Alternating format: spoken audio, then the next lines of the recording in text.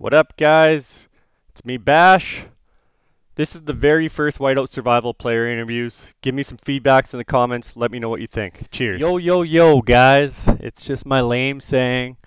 So, this is the first WhiteOut interview, and we got the whale himself. We're talking 346 million power. Um, 476 Four, million power. 476. Sorry, 476. I'm getting that all twisted. That's crazy. You were number two yesterday, I saw. Someone has already bumped up to number two. That's normal in the state of power. Yesterday was training troops day. You might have enough troops. Who knows? We don't really need to go too much into it. But I wasn't here just to sit here and talk about your power. This is more about, there's that suggestions tab. And I really don't feel like it's watched, but everyone keeps suggesting the same thing, and maybe if we all can get on the same focus on some things, maybe we might see some changes. I'm not saying we want changes, but it's probably well overdue for a couple states already. Well, just real quickly here, we've already gone through these, and you can just answer freely or change it the way it's up. But you're from state 70. Your clan's name? Guns N' Roses, GNR. Did you did you have an input on that? Are you a Guns N' Roses fan or? Hey, I am actually, but I didn't have an input on it. Actually, our fearless leader, Selena, she's from Germany. She's got a big. She just actually went to the concert in Germany. She's a big fan, and I think a lot of us that are there are big fans as well. But cool enough name, and we enjoy it. So you guys got some German folks in your clan, kind of like me. My trusted R4 Shock, Murazu. Some similarities between our clans here. Years you've been playing these mobile games. You're saying you're going over 15 years. What kind of games did you play? I had Snake on the first Nokia in 1997, and I think I've been playing ever since. Oh man, yeah, freaking! I used to play that on the PC back in the day. I'm not sure how much years difference there are between us, but you played similar games to Whiteout Survival. So did you? Which games? You can say it openly. I don't care. I think I was probably the biggest character in Fire Age. I had probably the longest, biggest run there, and I think everybody played State of Survival. And I think I've probably touched at least all of the major games of this genre. I just kind of enjoy them. So you hopped in State 70. So State 70, this is the curveball one. State 70, did you just downloaded the game and you just went right to it and kind of treated it like State of Survival? Is that your I, play? I, I just jumped right in. I didn't know anything about the game. I think I had been in the game and joined another alliance for about 13 hours before I started topping the leaderboards. I guess I got in there on the first day it was open, and I got invited over to Guns N' Roses, which happened to quickly be growing into the first Power Alliance at the time. So I joined on the first day. I just wasn't a founding member. Right on, right on. Are you R3, R4, R5? R4. R4. Like to sit back in the general seat and let everybody else do the politics. Yeah, when I joined State 1, I wanted to be an R3 or R2. So Bash sister, she came with me from we played The Walking Dead Survivor, and I said to her, There you go. if I'm gonna play this game, I just want to be an R3, R2. I always end up R5, and there's a lot of drama in that R5, R4 stage. I'm sure State Yeah, 70, you guys are calm now, but when things start happening, R4s and R5s, they just get hammered with questions, and when things go bad, it's just a drama fest, man. it's worse. It's worse being the big guy because then you get blamed for every little problem from every level of player, all the way up and down to killing the server to not being fair to this to that. So there's a lot of emotion, a lot of drama, a lot of different ages in the game, a lot of different cultures. Which is what makes it interesting, makes us want to play it, right? So I 100. mean, we're a big amalgamation in our group. We have a large, or I think we have a lesser, but we started with a large group of Turkish players. We've got Chinese players. We have Korean players. We've got Thai players. We've got pretty much good swath of Europe represented. We've got a couple of Mexican guys that play with us. So we've got a real diverse group.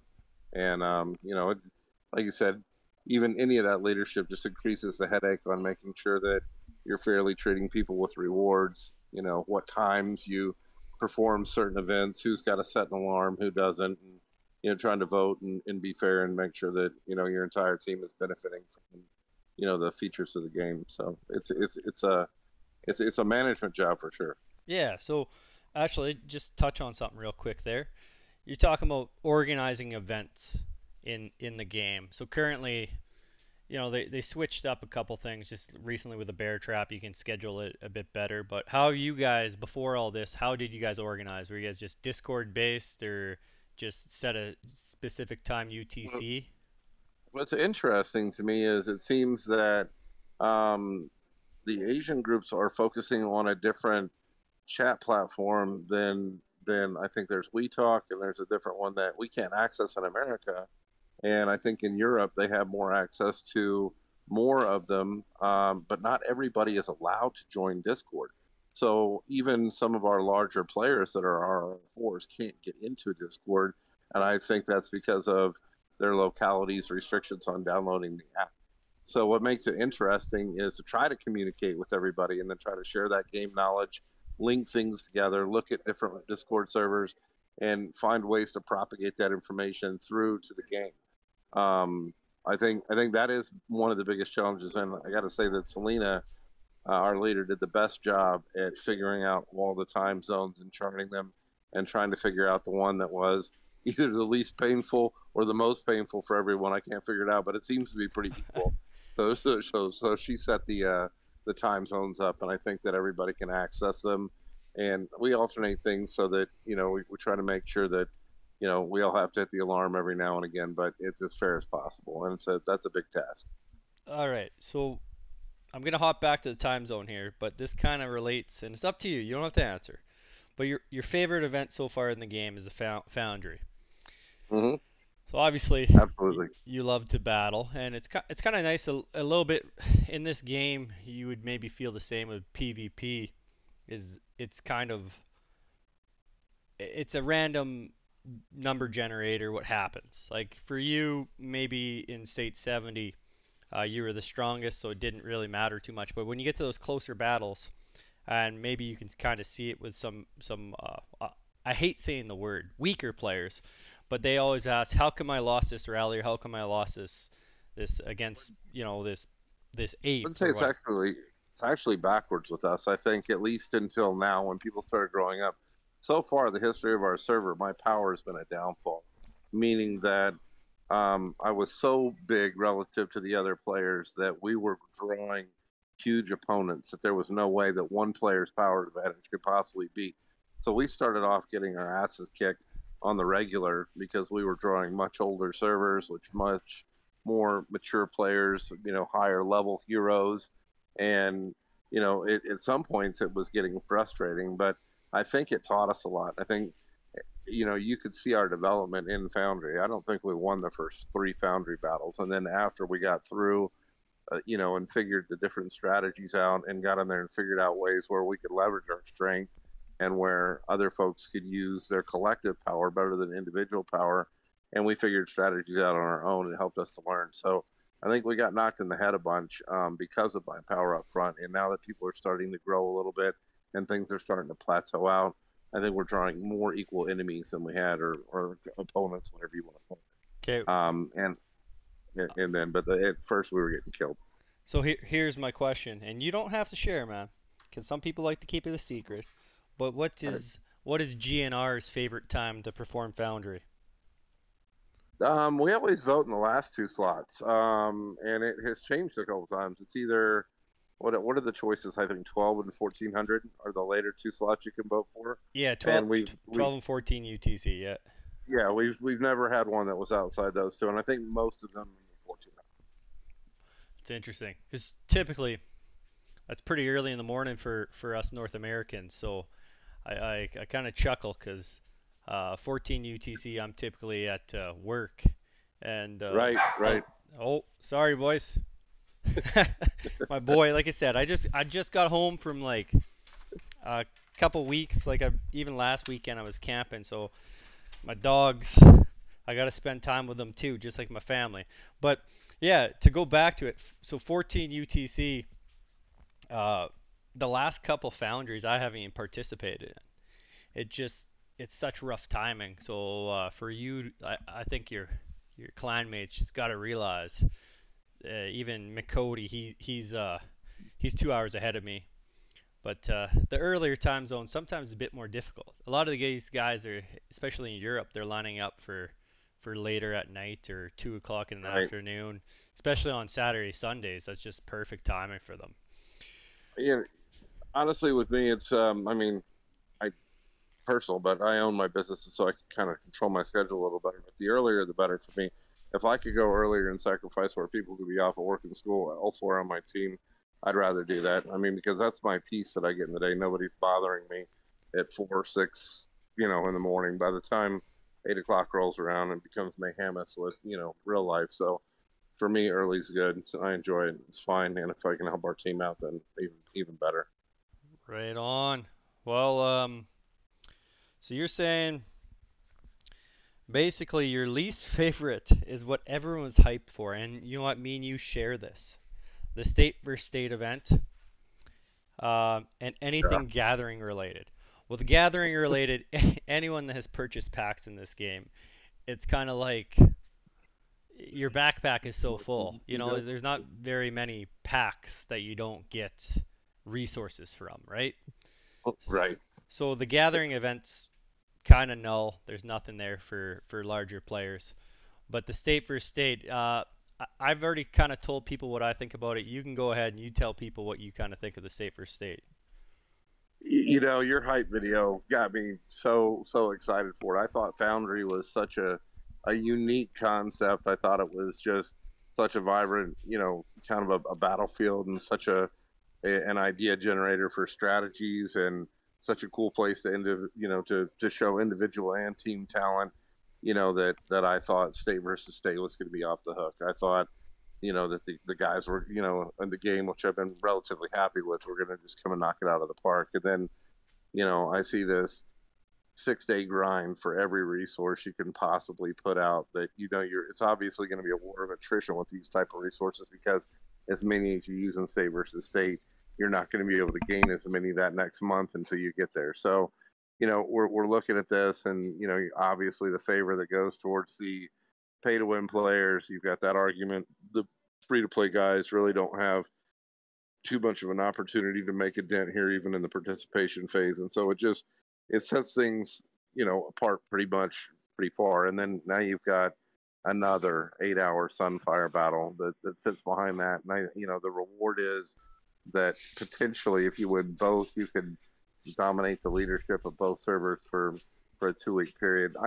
I thought it was a lazy introduction to an SCS. I thought they could have been a lot more creative. I think that people are going to get tired of slow gameplay that they're having to save up for a month or how many weeks takes them. And I think, that everybody's already getting exhausted at having to fight an 8 hour battle on a weekend day. It just takes too much from the players. So,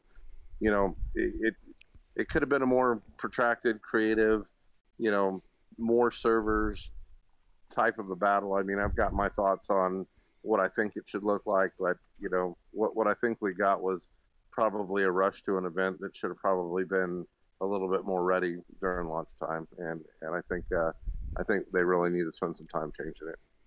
Yeah, so that's what you're looking for. So a new event you'd be looking for is a more in-depth state versus state. The one thing I've been trying to tell people for the state versus state we got is more of a it's a soft opening, right? We got to know that we can kind of we already know we got the Foundry map, right? So we all can relocate to a new map and we all can play on the same map with another server. So now the developers I can kind of see like I was real mad about it, man. I made that hype video. I was stoked. I was ready to go down and then it was Sunfire 2.0. I've made Yeah, my concerns known to Molly and to the developers. I was kind of pissed off. I was actually a lot pissed off. And honestly, our thoughts are almost the same. Uh, a new state versus state with multiple servers involved with it. We've all played these games where it's I still yeah, think you a got common map. I'm not sure. Like it's almost felt like State 70. You guys already have your banners, you have your facilities. There, a whole aspect of the game is missing because we're not building anymore. Right. And now all that's dead. I mean, the only thing that you can really do now is like, I guess you could strategically use one of your castles for, you know, cross map attack on a different server to take some flags down or to take a headquarters, or you can move things around and maybe try to get a better foothold on some of the buildings that you control for the various reward points. But effectively, building is dead. I mean, we played the games where you start off in different areas of the map, you gain some zone control, you have some initial battles, you've got gates to go through, and then it's an overall larger capture of the flag for the ultimate battle for the middle. I'm not saying that we have to do that here in this game, because this game's a different game and it's a new game. The developers may have different ideas, but just the construct of that is cool, because you get a group of people that are on relatively equal playing field or platform that's able to compete for a larger goal. And it increases the strategy level. There's individual strategy, there's team strategy, and then there could even be multi-server strategy and teaming to be able to either place higher or be stronger than you could be on your own, or maybe go for the win. So it's I think that we deserve a much more complex and dynamic and strategy oriented kind of competition or final goal. They've already kind of determined that we'll never be able to have a game wide competition because they release features at different dates and the players aren't on parity. So that being said, we really need something that we can compete in groups on and kind of enhance our gameplay. Yeah, like 100%. Like just to talk about, we could talk about leaderboards. We could talk about how they do the heroes. You had mentioned it in the previous, like our Discord chat, and how it's staged. So currently, we have access to Gen 4. I don't know where it cuts off right now because I think it's a little bit different. Originally, I think it was just State 1 to State 3 that got it.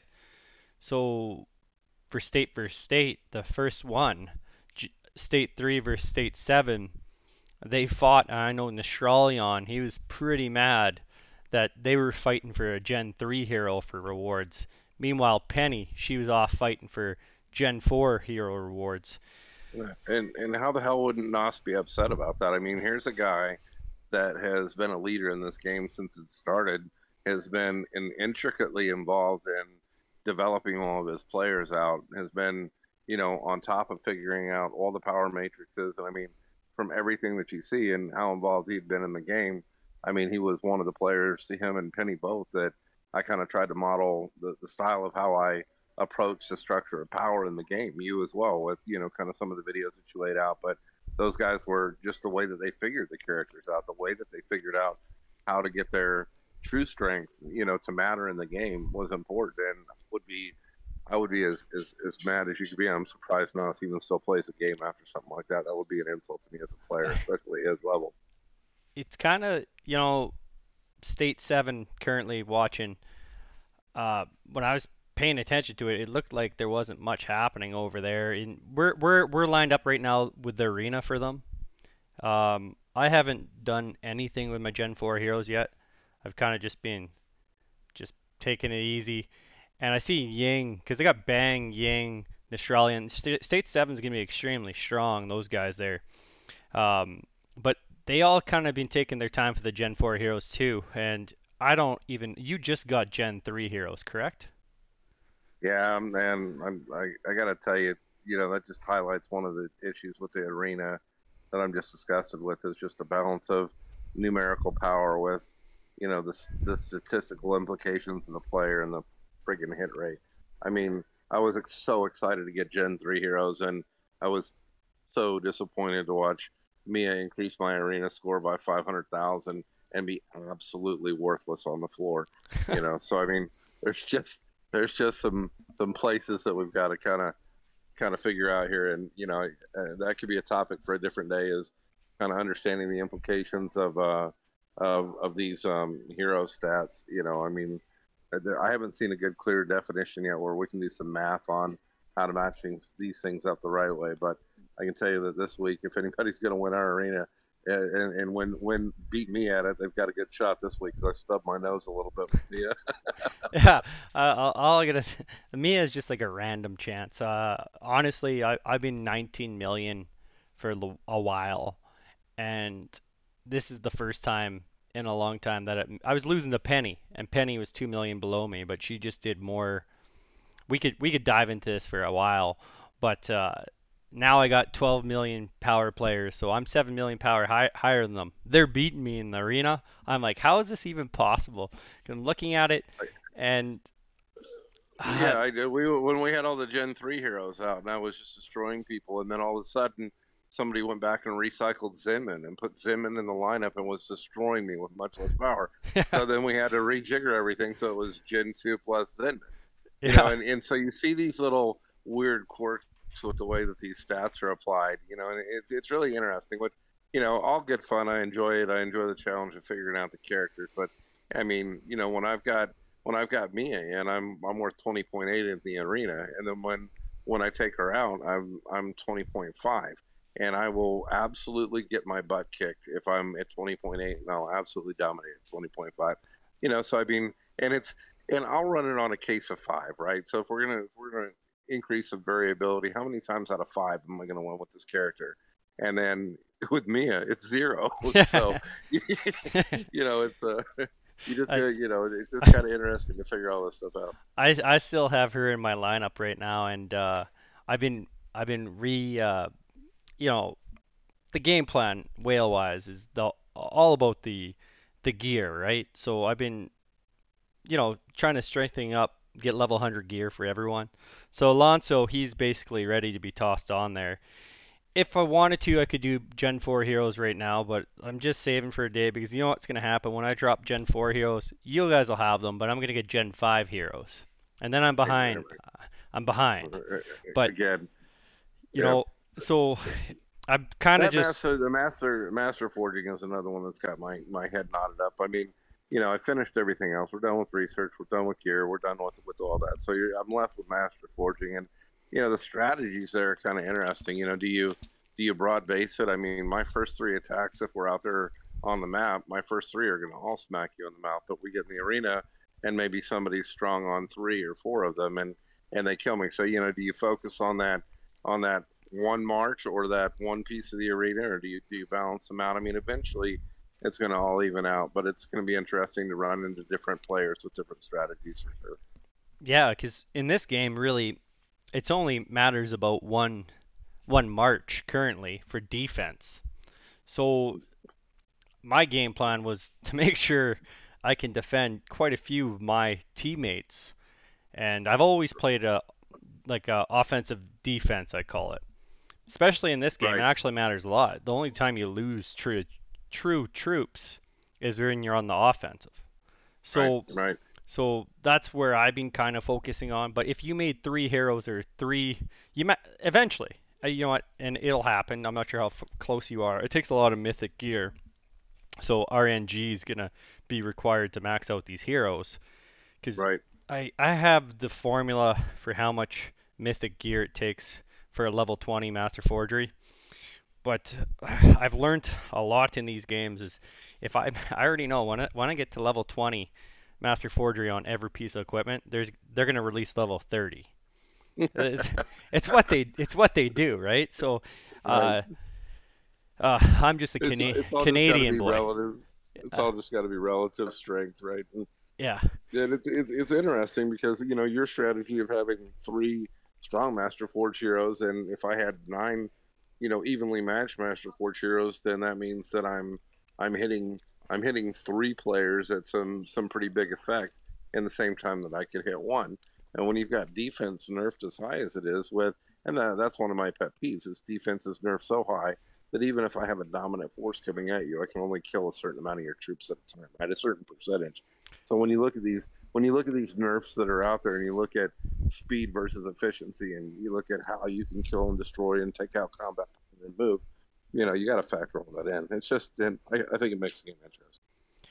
yeah. It's PvP was my favorite part of most games, and unfortunately, uh, this game I'm not saying it's lacking. The Foundry, it's there, but it's there's no penalty at the Foundry, and I love seeing people attack. And when they make a mistake, they want to, they want to throw their controller across the room. That's the type of player I am.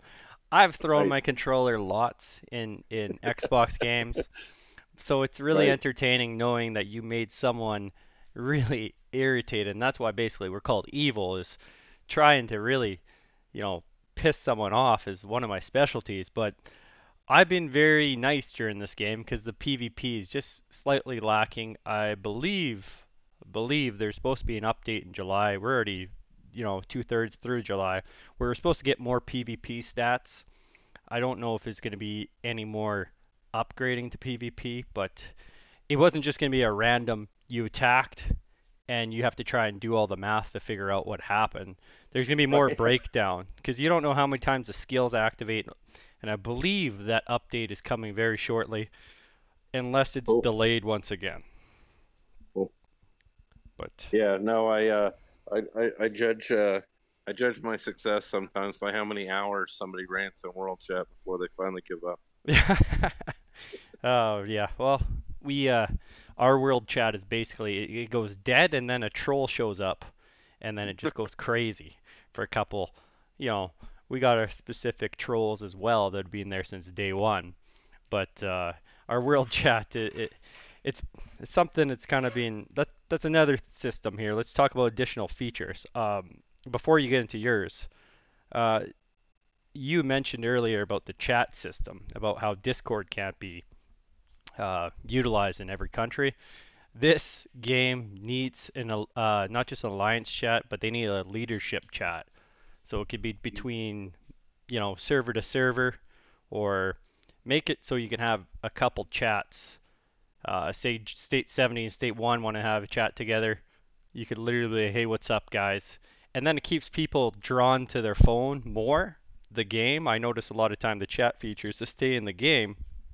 If State 70 is talking in there and all of a sudden I'm in there talking, we'll tend to stay on the game a bit longer. So I think the chat system needs kind of overhauled again in this game. But you had some ideas, and the one idea I everyone's been kind of talking about because a lot of people have already maxed out their VIP levels. So what are Yep. you thinking for additional features? You want more VIP levels, but you can talk about all the other things. So how many VIP levels or different items you want. I think it's a Um, good I idea. think I think VIP levels are probably right now. I think if you went to VIP 15, there would be a bunch of players that would just hit it automatically with their points. So, I mean, the level or how difficult you make it, I think is definitely something you can discuss. But I think they introduced the concept of adding additional lethality in the last VIP upgrade. I think we're probably due for somebody to add another march. I think we're probably due for another dynamic of stat upgrade that maybe isn't lethality, but also has some nice effect, and that might be health or defense. Probably defense, I would guess. Um, and I think you know, I don't know. I think those would probably be the two for the next VIP update I'd look for. What do you think about now? Let's go back to the packs. What do you think about a pack? You think there'll be another hero added to the VIPs? The hero that was added to the VIPs was just kind of an interesting concept. So some of these concepts start out really cool and then they die hard. So if you look at this, we're still running Gina on events, and we still have just a really crappy exchange system. They got married to these initial things that were good ideas at the time, and they don't modify over time. So I mean, if you want to change that, if you want to modernize it, or if you want to make the exchange system more efficient, then that's great. Otherwise, if they're just going to leave a dead hero in a pack, it doesn't really excite me. If it's a unique hero or one you can only get that way, then maybe yeah, that's cool. But if it's just going to be another hero that dies somewhere that you can find a way to get a different way, it's fine. I never even cashed my VIP 12 packet because I had D'Artagnan Max before I ever got to VIP 12. So it was a useless pack for me. But maybe it's useful for other players. I don't know. Yeah, the exchange system. Have you used it? Do you use it?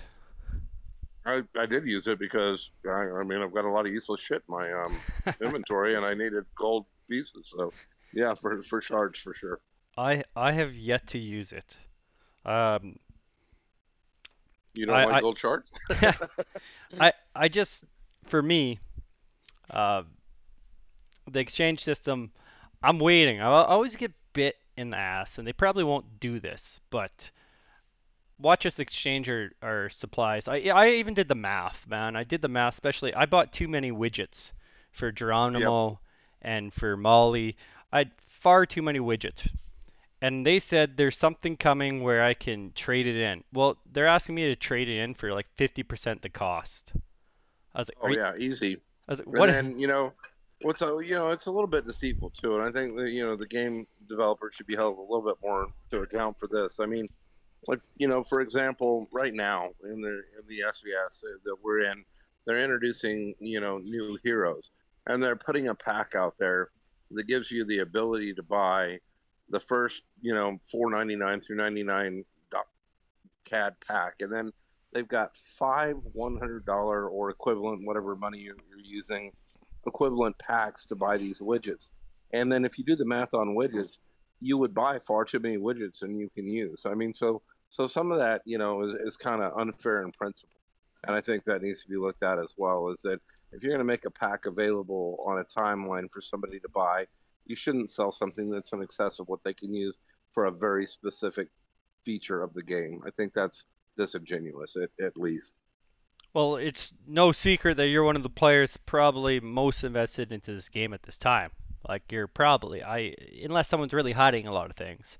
But that's a recommendation. You taught me something new about the mystery badges, and you're really high on them once all the good packs are gone. If you're looking for something secondary, jump to mystery badges. Have you looked? So Hall of Heroes, I just kind of looked at it, and this is where I'm kind of being a bit patient.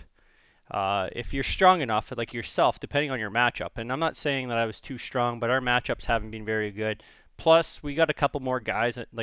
I'm probably the fifth or sixth strongest in State One now. So I kind of took a step back, but now I'm looking. So you do Hall of Heroes, you can actually get so our Gen 3 heroes are 80. They're 20% off now. So Gen 2 heroes are intel missions. I'm not saying that, if you want to be competitive day one and you want to get there in the arena, you want to win every time, or Foundry battle, you want to win every time, you got to go out and get those heroes. It's no doubt about it. But someone who doesn't have as much cash to throw down in this game, I think it's very interesting. Your mystery badge, insightful there for people to learn because a lot of people make mistakes on just actually going to get the troop training pack, or Right? That's what horrible. yeah, yeah, or buying the Essence Stones, because Essence Stones look like you can get depending. I'm not sure what you've seen You can on the trigger mystery shop. 204. You can trigger 240 essence stones every time you upgrade anything. So you can do that daily. I mean, there's some secrets on those essence stones, but I'm sorry, I didn't mean to get off track. Go ahead. No, no, it's all right. That's where this is where you're gonna probably teach people things, but sometimes you always got to keep things in your back pocket. I'm I'm very open about how I see things. I've even like before it was just only English, but I started doing subtitles for different languages now. And the Indonesians, they seem to pay attention. They want to learn things. Uh, Can I touch on something that you just said a minute ago about having to have heroes first versus have them cheaper? Is that okay if I touch on yep, that real quick? give it. Yeah, give her. So what I think is interesting and what brings a lot of character and color to this game is the different cultures that are here. And I think different cultures also look at this differently. I think there are some cultures that just enjoy playing the game and enjoy the grind of the game. And it's not about the money or having it fastest. And I think you've got some free to play players that are here as well. And I just want to just put out there that my alliance doesn't need another one of me. They need more people that are in the middle. Our middle is weak. We need people that are able to be smart with their investments, that are able to be good game players, and that are able to make the right decisions, to rush the right things, and have the right support pieces at the same. I mean, I'm a strong player and I'm a strong guy. You probably don't want to mess with me one on one, but I'm useless against a team of well effective players. that know how to fill their rallies, that know how to accomplish their goals together. So there's a lot to be said for players that play efficiently, for players that look for value, for players that do the smart things on the purchases and make sure that they're a value and an asset to their team. I mean, there's 100 players on a team, and we need probably two or three rally leaders. So not everybody has to go buy every pack the second it comes out. I think you can be efficient, you can learn the tricks, and you can be a really valuable. Uh, totally agree. One of the big things, and that's why I made State 1 peaceful. Uh, Free to play, if there's no free to play players in your clan or in your server, even when I say free to play, if you purchase the VIP monthly, I'm not saying that's free to play, but minimal to play. That's the best. Minimal to play, where you're getting the packs that make sense, and maybe you're going to spend $60 a month. Some people think $60 a month is a lot, not to what some people have spent in this game. But even if you choose to spend $10 a month, there's some packs that you can start creeping up. But the middle people, as you said, it's definitely big. Some guys will every paycheck. I hope people aren't paycheck to paycheck playing these games, which there is a lot of people. But some people will toss down 100 or $200, and if they continuously do that over a year, they'd be super helpful for Evil and Guns N' Roses, SGH even, like these top clans. It'll be, eventually over time, it balances out for someone who dropped $1,000 in a week versus someone that spent $100 every week. You know what I mean? Because Absolutely. yeah, so as you said, the in-betweeners, they're needed, 100%.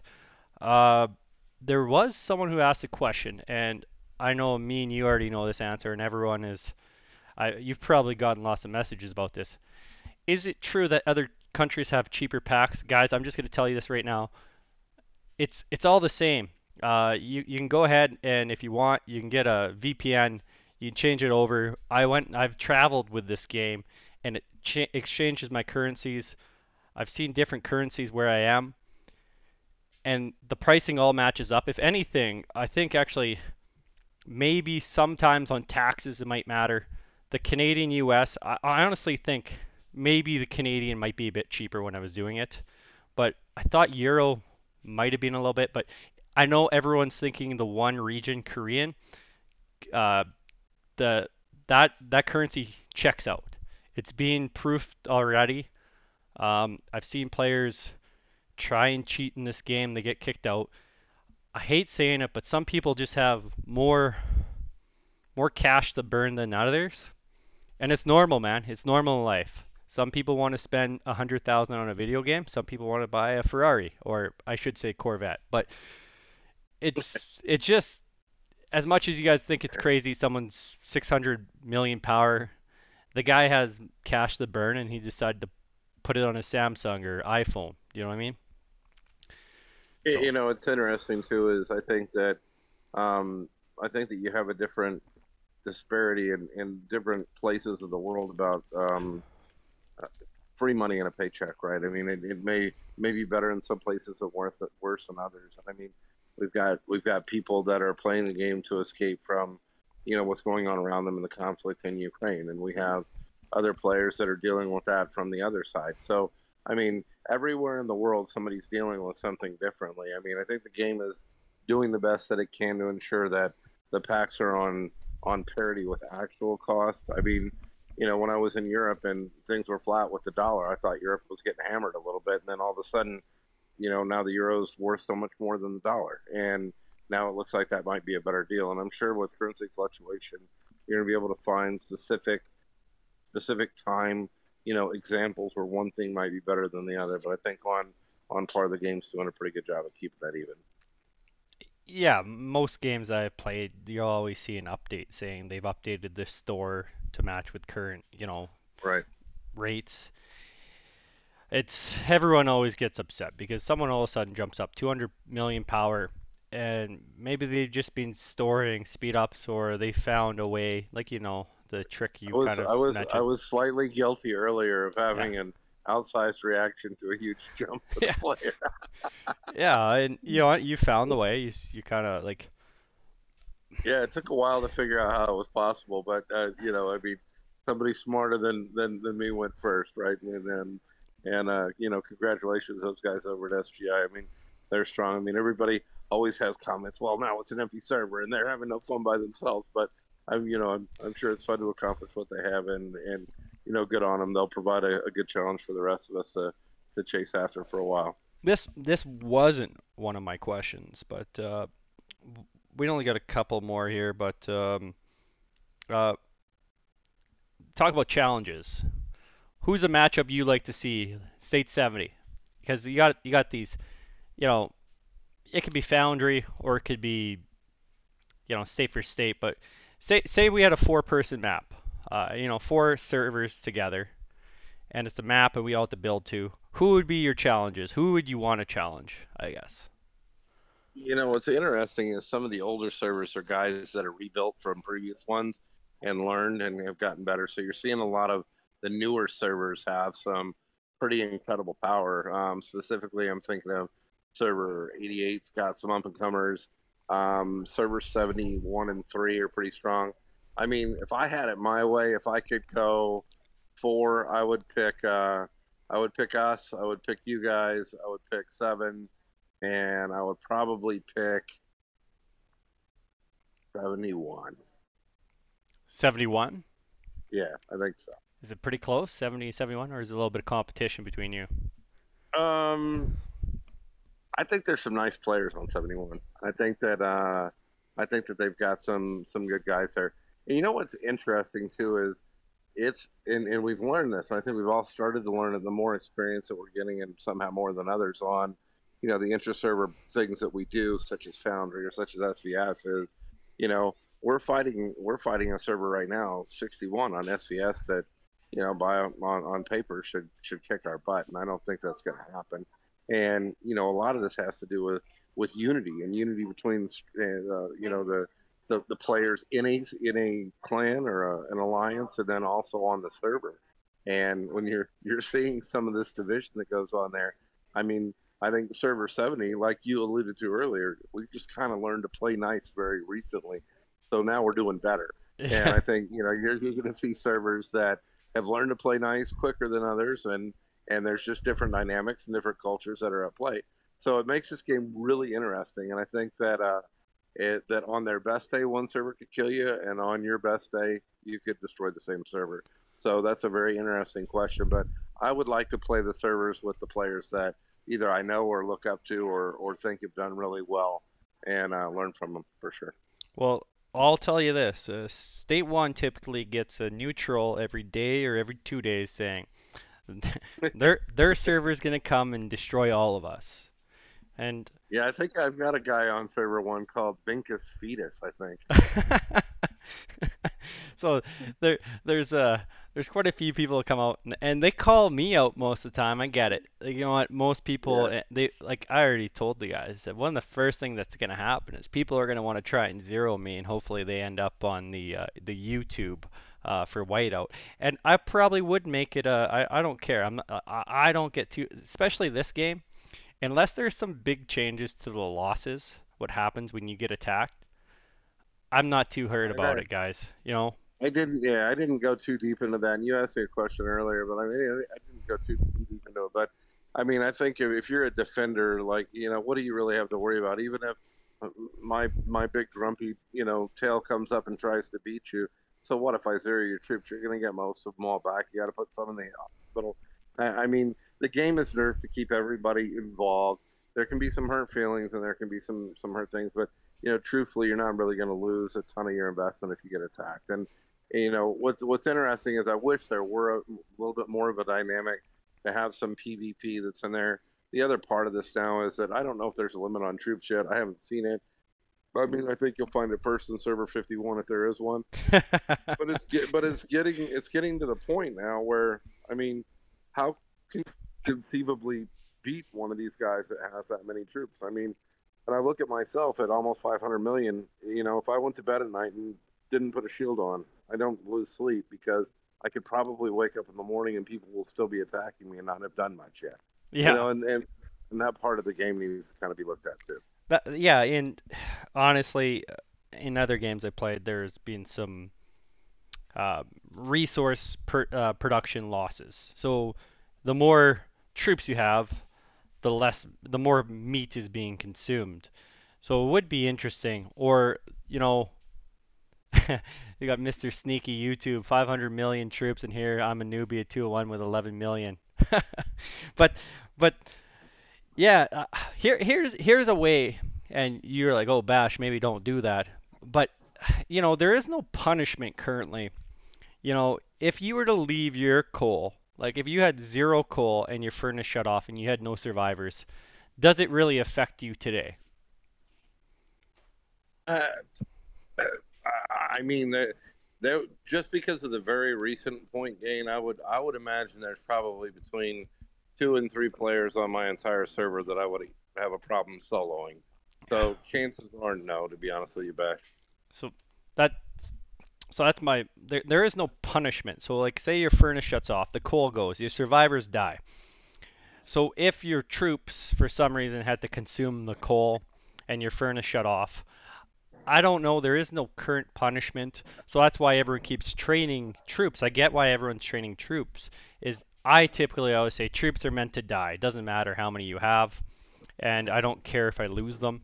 Oh, And the dynamic is so high with power versus troops, and it's like that in other games too. I mean, but at a certain point, you made a comment. We were talking about what's the definition of true power.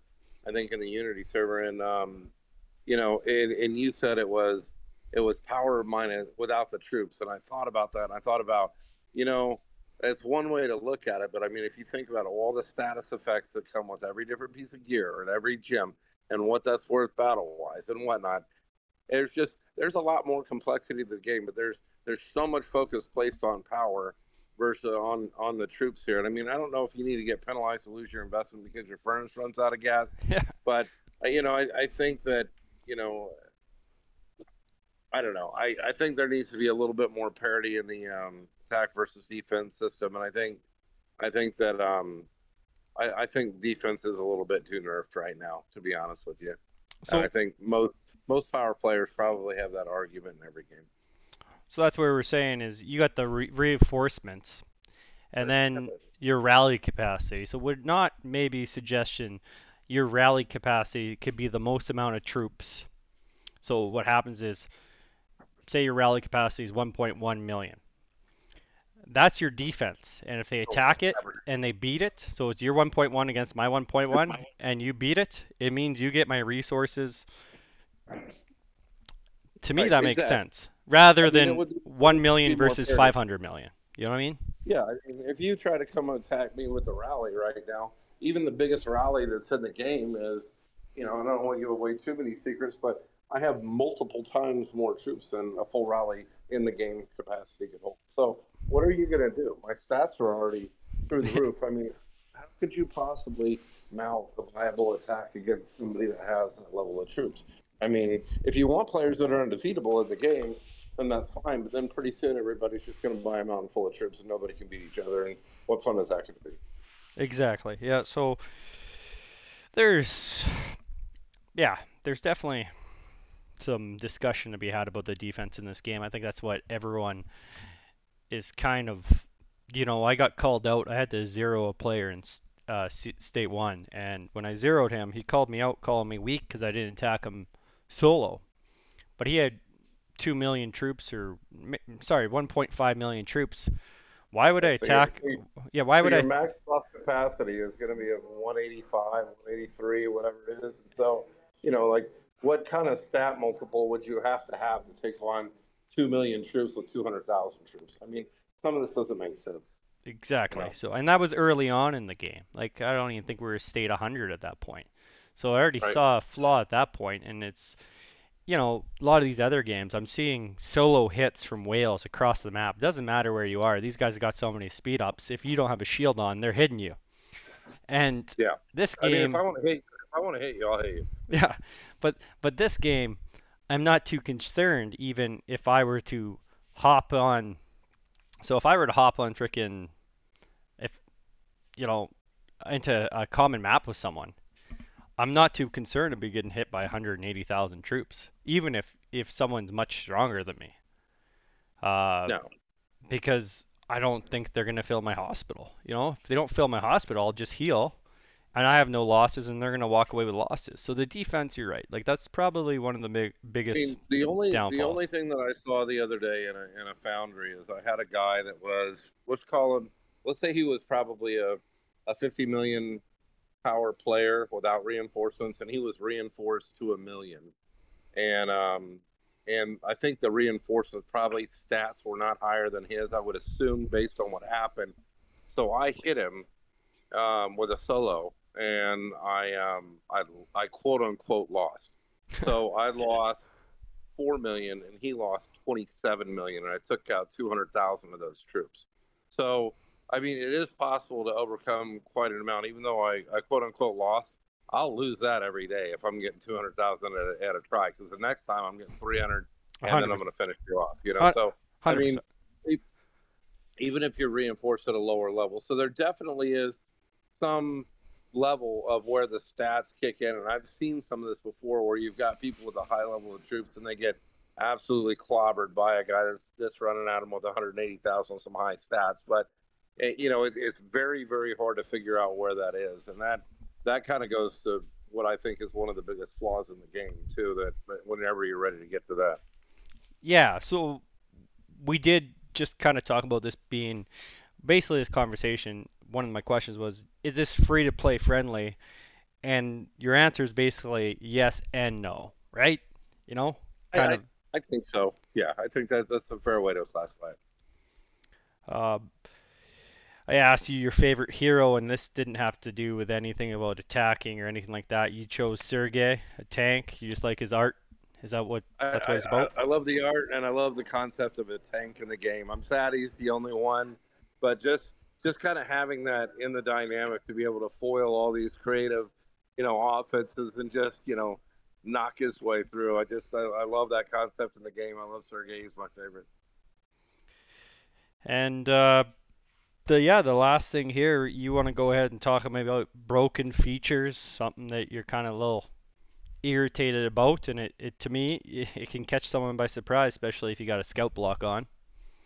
Yeah, so I'm probably going to teach the entire game a trick that I don't want anybody to know, but I'm going to highlight it because I think it's the most broken thing in the game. I figured this So out in Foundry early, so go ahead. so, Yeah. so for example, with my stats, let's say that I had 5 teammates that even 6, if I don't want to run a march myself, that have mediocre stats. Maybe let's say a 30 to a 50 million player that maybe either has barely or doesn't yet have T10. Let's say they have T10 for argument's sake, just to make the parity better.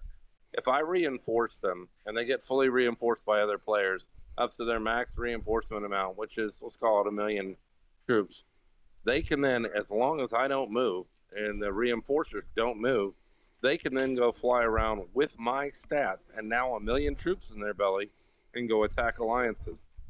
And guess what? Your alliance can't rally them back. You know why? Because there's nothing preventing them from teleporting as soon as you attack. Even if they have an attack moving on the ground, they can still teleport and suck their attack back up. So now you have one guy like myself or anybody else with reasonable stats that I can create 6 missiles of myself and go send at your alliance, and you can't rally them and you can't defend it. And you can't attack them because there's no way that your individual marches, because you can't hit them with a rally, are going to do anything to them. And it's the most broken part of the entire game. So I'll call this the Binkus, but that's what we'll call this tactic. But I'm not sure if you'd be proud of it, but it's so in theory. Honestly, I would never do it because I think it's dishonorable. I think it's disgusting. Okay, so we don't need to call it the Binkus. We can you can tell me someone's name after I'll rename it. But I was just about to say it, but I don't want to embarrass anybody. so uh here's in theory, and a lot of people can use this here in Foundry because the cat's out of the bag, and a lot of people have used it already. But for example, right at the start of Foundry, when everyone's in the loading phase, you can send your troops to certain people, reinforce them when they jump onto a map and they jump somewhere. So a player like Binkus, who's got his March 1, March 2, he's probably going to jump somewhere and get possibly. I don't know if you guys go for the teleporter right away, but you're gonna secure your certain locations. And a lot of people in Foundry, the first thing they do is they attack people. But if you're hidden inside them, it's a rude awakening for that person not scouting and attacking immediately. Yep, you'll get dinged, and then conversely, that person will have power much beyond what their skills are. So not only do you get the defensive buff, but they get all of my stats when they go to attack. And this is where I think this becomes patently unfair. I don't understand how any player who hasn't invested in the game, let's say that I can make I can make 6 mini Binkuses out of free to play players and send that against your moderately paying alliance and destroy you, burn you to the ground. And even though I could do it myself, it's easier to send other people to do it. But I think it's unfair. And then couple that with the fact that even if you have troops on the ground attacking somebody at that particular moment, you're not pinned to the ground. You can still teleport and avoid an attack, or you can avoid a rally. And I think both of those things are broken. If I have troops on the ground and they're moving towards a target, I should assume that I'm in jeopardy of being attacked. That's only fair. There's no possible way I should be able to teleport when I have attacking troops en route to somebody else's location. How the F can anybody defend themselves? That doesn't, either one of those two concepts doesn't make sense to me. And I think it's bad gameplay. It is. If my troops are out and I'm attacking someone and then you teleport right next to me, you're literally right next to me because I don't care if this guy instant his troops back. I'm gonna get bashed before he's back, and I just teleport to the spot right next to it. It's cheesy. It's lame. It's I agree with it. cheating. Yeah. Totally bullshit.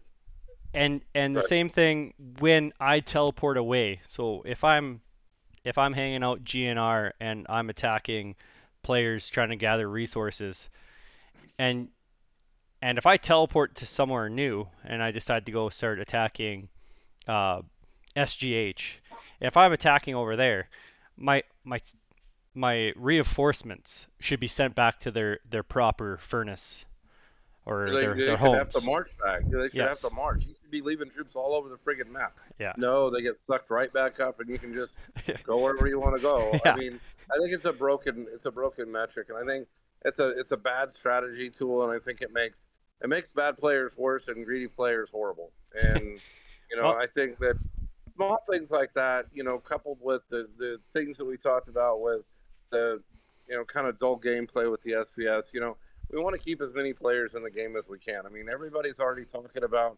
server merges and you know and migration and this stuff, and we're seeing a lot of servers starting to go dry and have a bare minimum of players. And that there's a natural aspect of that with pay to win games, but there's also like you said, let's find ways to keep it interesting with the chat, with the this, with the that. But what's considered to be unfair gameplay when you have money on the line and you're investing in the game, those types of things will shed players quicker than any game can probably manage. so yeah, it's interesting because even Kay on Discord here, he's saying when you teleport and you're in part of a rally, this is interesting because if you ever want out a rally, you just teleport and your troops will come with you. So that's kind of interesting that if you are part of a rally and you teleport away, you're no longer in that rally anymore. See, So that's one I didn't even know. so That's interesting. it's And I int- can't see the comments because I'm talking right now, but I'll yeah, hopefully be able to look at them later. yeah. So uh, Mr. Sneaky he called it the taxi strat instead of Yeah. calling the Binkus. Um, Buddy here he says he trolls his state using this tactic. Um, I will destroy anybody that I see that uses it. I will find a place where they're sleeping, taking a dump. I don't care. I will find a way to kill people that use this strategy. I promise. well, God, hopefully, I said evil's evil for a reason, so you might be very angry one day with some players there, but hopefully let's go back to the server migration. That's the biggest question, and everyone's asking about it. Server one, it's like I don't hide anything. Server one, we're still doing quite well. We have a Discord, so we're very active and we talk in there. So people come in and say this state is dead. No, we're all still very much alive. There's a couple people that drop off, and then you try and fill them. But fortunately, I feel more for the servers from probably like server 5 and below, because a lot of people will come on to server 1, 2, and 3, and they join because they're like, well, nothing is happening with this game. So then they all of a sudden they start playing, and we're actually getting new level, tier 9s and tier 10s coming up because they've literally grinded out, but their intel missions and everything, their rewards are better, so they're getting Gen 2. So if really, I'm not saying you starting a new state is putting you behind, but if there's no server migrations really planned yet, maybe starting at the newest state might not be the best option. Maybe starting, state 250, maybe you start at 202 or you know Yeah, I noticed that when I moved to server one. I mean, it was kind of funny. We didn't even have Gen 3 out yet, and I had Greg and at server one, like in there fighting my original exploration missions for me, within an hour. And I'm like, hell yeah, let's get going with this. It was a lot of fun to see how everything worked. I mean, I can see where you guys get hosed. You've got like a tourist tax in state one, two, and three, I'm sure, but the rest of the servers, I think, you know, and I posed this in the suggestions to developers. I said, I think that there should be a healthy average number. Yet I posed that number in a server as 2,000 to 2,500 in my suggestion. And if we start to get below those numbers, we should look at merging servers that are in the same groups. Um, I don't like migration because I think it encourages douchebaggery. Um, but I think merging is definitely interesting because then you can form different teams and whatnot. I don't think you should be able to abscond from the relationships that your character creates on this game. I don't think you should be able to just go fly away from being either a good person or an enemy or a hated person or a team player or a selfish individual or whoever you choose to play. I think that you should be married to your character, and I think that that only befits the player itself. But maybe that's a little bit vindictive on my part. well, you know, uh, like every story, a good villain's always needed. So unfortunately, every I've played the villain a lot in the past. I'm not doing that right now. I'm actually the opposite of that. we And we there are probably a bunch of people that would disagree with you, but overall in the big picture, I'm playing the good guy in this one. So yeah, we'll have to see how. we sound very similar because at that point, um, I, I don't even know how it became, but state one, I just jumped. I lost my first Sunfire, right? So then when I lost that Sunfire, I said not again, and I went to ridiculous power where uh, the second strongest. I soloed him with 1,000,000 troops, and he said, "What did you do, Bash?" And then I marched towards. I built evil's banners towards someone's. Uh, oh God, we destroyed a bunch of banners. We were taking their tundra, and I remember Oh no. everyone was up against evil, and I stopped and I saw the chaos, and I said, you know what? I've played enough of these games. I know what'll happen if I do this, and I backed It's down, gonna and I it's said, gonna end badly. yeah, Yeah. I said, I I'm I not going to talk. I'm not going to talk any smack against a specific server, but we're seeing that on our SVS right now. The entire server is united against the leading alliance, and they're messaging us like, "We're going to attack them during SVS and really screw them up, so they know that we're important too." And, and we're just sitting here going, "What in the hell is wrong with this server?" But it could definitely happen. Yeah, and that's a unity matters a lot, and that's one thing I will say with WHW, Evil. We did have LAF, but they just merged with another clan.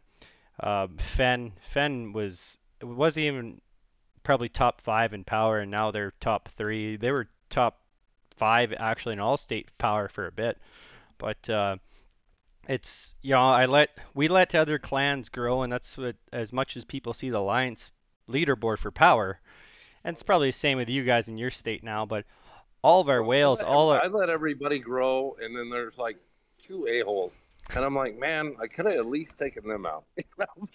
No, no, I let them get too big, but who cares? Now you got to play the game, right? uh, V saying 2K active is a big number. Uh, K saying they have less than 500 active. I would say that 500 is less than you know. I wouldn't say that they're very active in State One. There's no way we have 500 play. We definitely have 250 trolls. Maybe So I would be curious to know what they started a server at, which is like kind of hidden information. My guess was 5,000, and the reason I say that is as I was watching the different events as we went through our monument, and we watched how many. That's where you could actually see players and how many people were active. I mean, I watched it go from in the 3,000s to 2,000s into the 1,000, 1,300. The last one I thought I saw was about 14 or 1,500.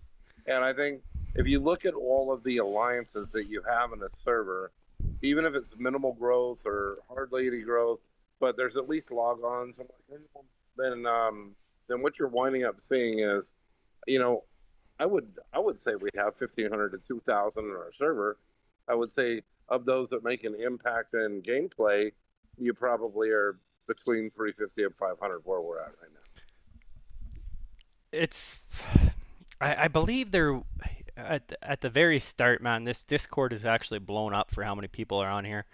But there was a number said at earlier stages. Like I joined S9, so I'm in State 9, and I'm still an evil in State 9. I don't play it at all. I'm T10 there, and I kind of quit because originally my I thought basically kind of like the sections.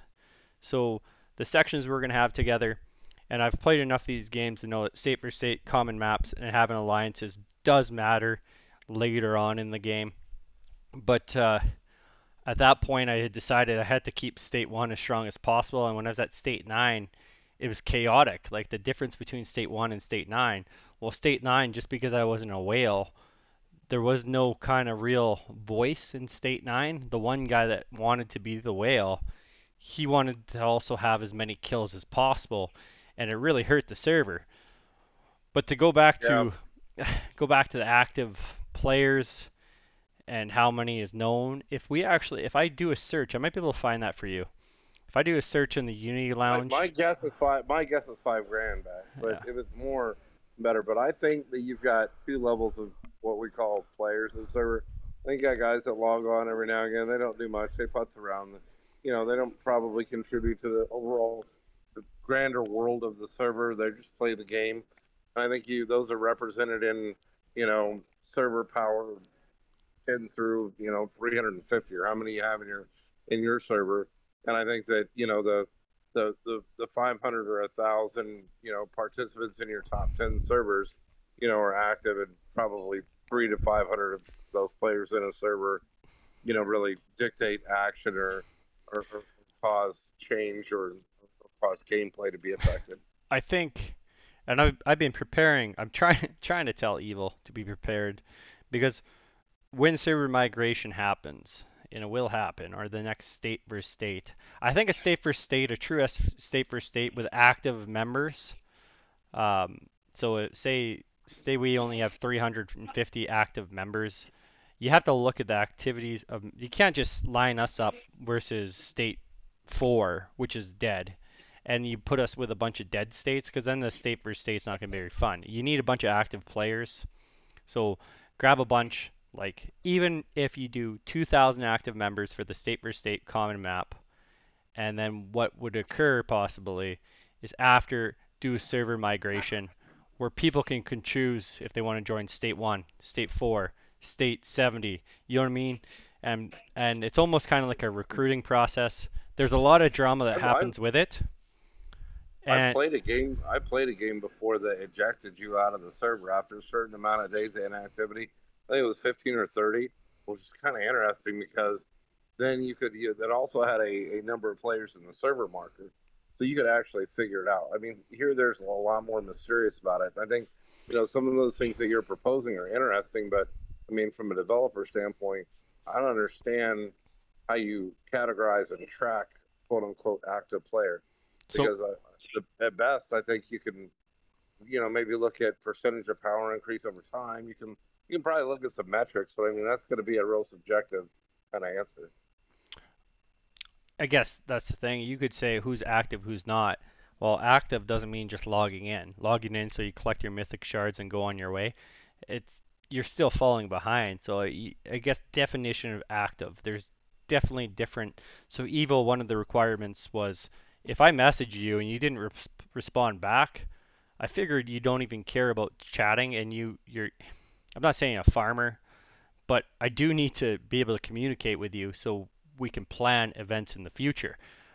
Right. We got O saying a little bit of data from his server.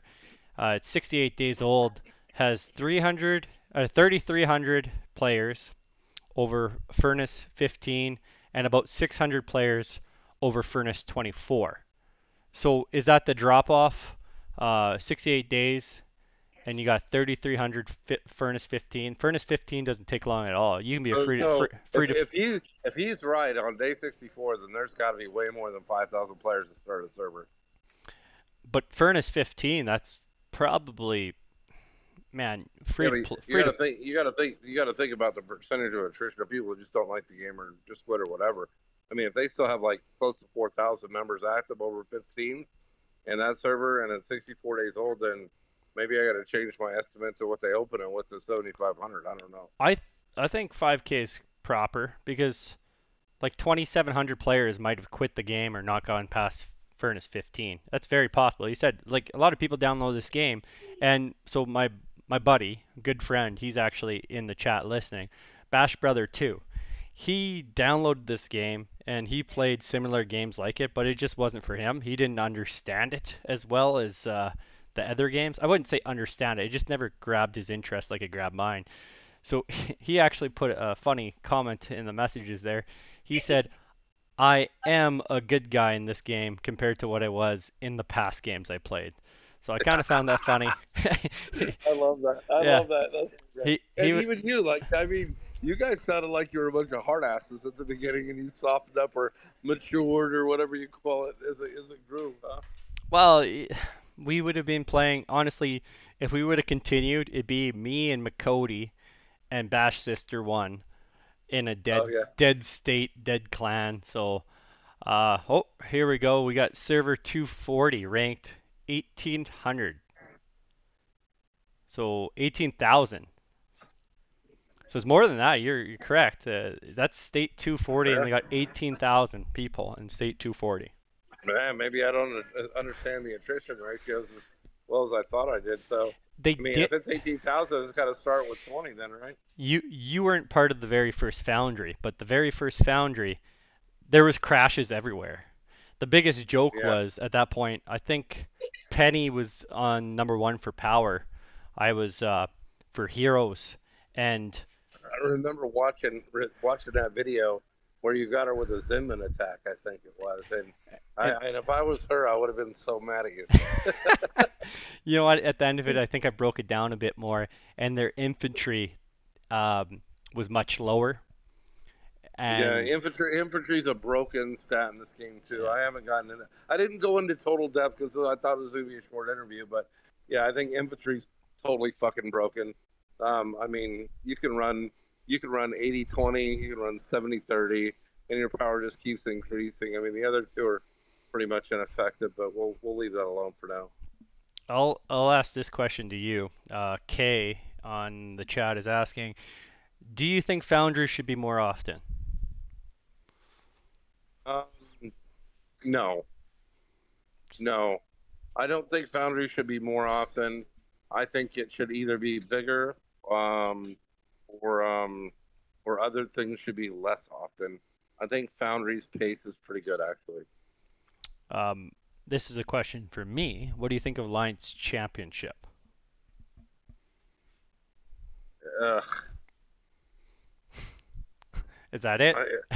I, yeah, I didn't want to put too many negative things in my comment for the interview, but that would be my answer to that.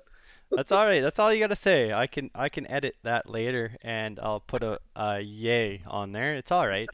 I said I want negative and positive feedback. I don't care, man. Don't hide. You're one of the most invested and active players on this game. It's not about money, but you are you are always I notice you're active on Unity Lounge, and you know the leaderboard. I see your power keep going up.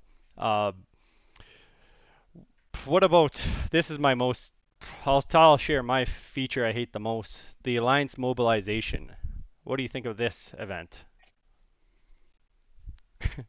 Same. You know, it's kind of like a gotcha event, really, right? So, and I think it's the most annoying event if you're a leader because you have to keep whining at people to pay attention to it, right? So, I go through my motions in the game. I think I'm not going to say I'm a professional game player, but I'm a very dedicated game player. So, when I go through the motions of a game, I almost approach it when I log on the same way and do the same things. And so, when you have that curveball in there, it's like Alliance Motivation isn't really out of the track of what I normally do during my gameplay. Like I'm going to address all or most of those issues during the week anyway. It's just what's available and then programming myself to make sure that I take advantage of clicking the button before I undertake a task that I'm normally going to go do, right? So, I mean, it's creative in the fact that it encourages people down the path to doing certain things that could upgrade. But I think it's another one of those things that we just spoke about earlier, that it's a relic of an initial early phase item that they got married to that they haven't let die yet, like the Gina attack or something. Like, great, it was nice when you were teaching people gameplay. It's good for that. After that, when people know what's going on, it's just effing annoying. And I'll leave it there. Yeah, we're talking about, hey, use your Essence Stones today. Well, Uh, you know, Great. but You know, maybe we're seeing it differently. You know, on someone who's free to play and know they're not going to make a huge impact. For them to grab those Essence Stones, do they save up 20 Essence Stones? Because like 20 Essence Stones well, doesn't mean and much. you know what, from that aspect of it, and that perspective, Bash, you're not wrong because what I do see is I do see players that otherwise don't contribute to pay items really step up and show their own and earn some rewards in that event. And there's things that people are capable of doing that don't involve money. And from that aspect of it, on its face, I would agree it's a good event. But for me personally, it just kind of screws with my process, I would Yeah, say. your game plan, because the Alliance mobilization shows up a week before the new Gen 3 hero drops, and you're trying to win them for the Which state of ties power. into why, yeah, which is what ties into what makes SVS just really annoying is because as you're developing your character, I mean, it happens at different paces for different people. But I mean, right now, I can't build a building, I can't research anything, and I can, and I max out my ability to grab gold pieces and use stones once a week. So when we have to break it down and doing this, and then the ability to not do that screws up my war planning and it screws up my arena plan and it screws up everything else because and maybe this is a very specific perspective, but I live in a spot where everybody expects me to have the highest stats all the time and be ready to fight at the drop of a hat and be able to be reinforced and defend whatever it is that we have going on. So from my perspective, I really don't have the luxury of time to wait to do these things, and it forces you to, and that drives me literally crazy. So from that perspective, I may not agree with some of the specific things that are there, but from your point to the point that there's a nice event that free to play players can get in and contribute. Yo, guys, so I lost Binkus for a quick second. I'm bringing him back. The static means we lost him, but we're bringing him back. It's coming in real quick here. The transition will happen immediately. Apologies, it was just a disconnection problem. There is a Sure, question here. Bear, go for it. bear trap. How do you inflict the most damage? What's your tactic? So bear trap is kind of funny because it can happen two different ways, right? So you can choose that you're going to boost for bear trap, or you can choose that you're not going to boost for bear trap. So if you boost for bear trap, you're going to wind up spending $70,000 in the VIP shop if your level's high enough, and 20,000 gems for your lethality. So you're going to wind up spending 90,000 gems to boost for bear trap. That is the highest way to do damage in Bear Trap is the boost. And obviously, you need to launch your attack first and make sure that you get your full 5 attacks in, and you need to make sure that you are a fiend at joining the highest level other players' attacks that you can with your other 6 now marches that they let you have. So, do you kick people from your rallies or anything? Do you do anything like that?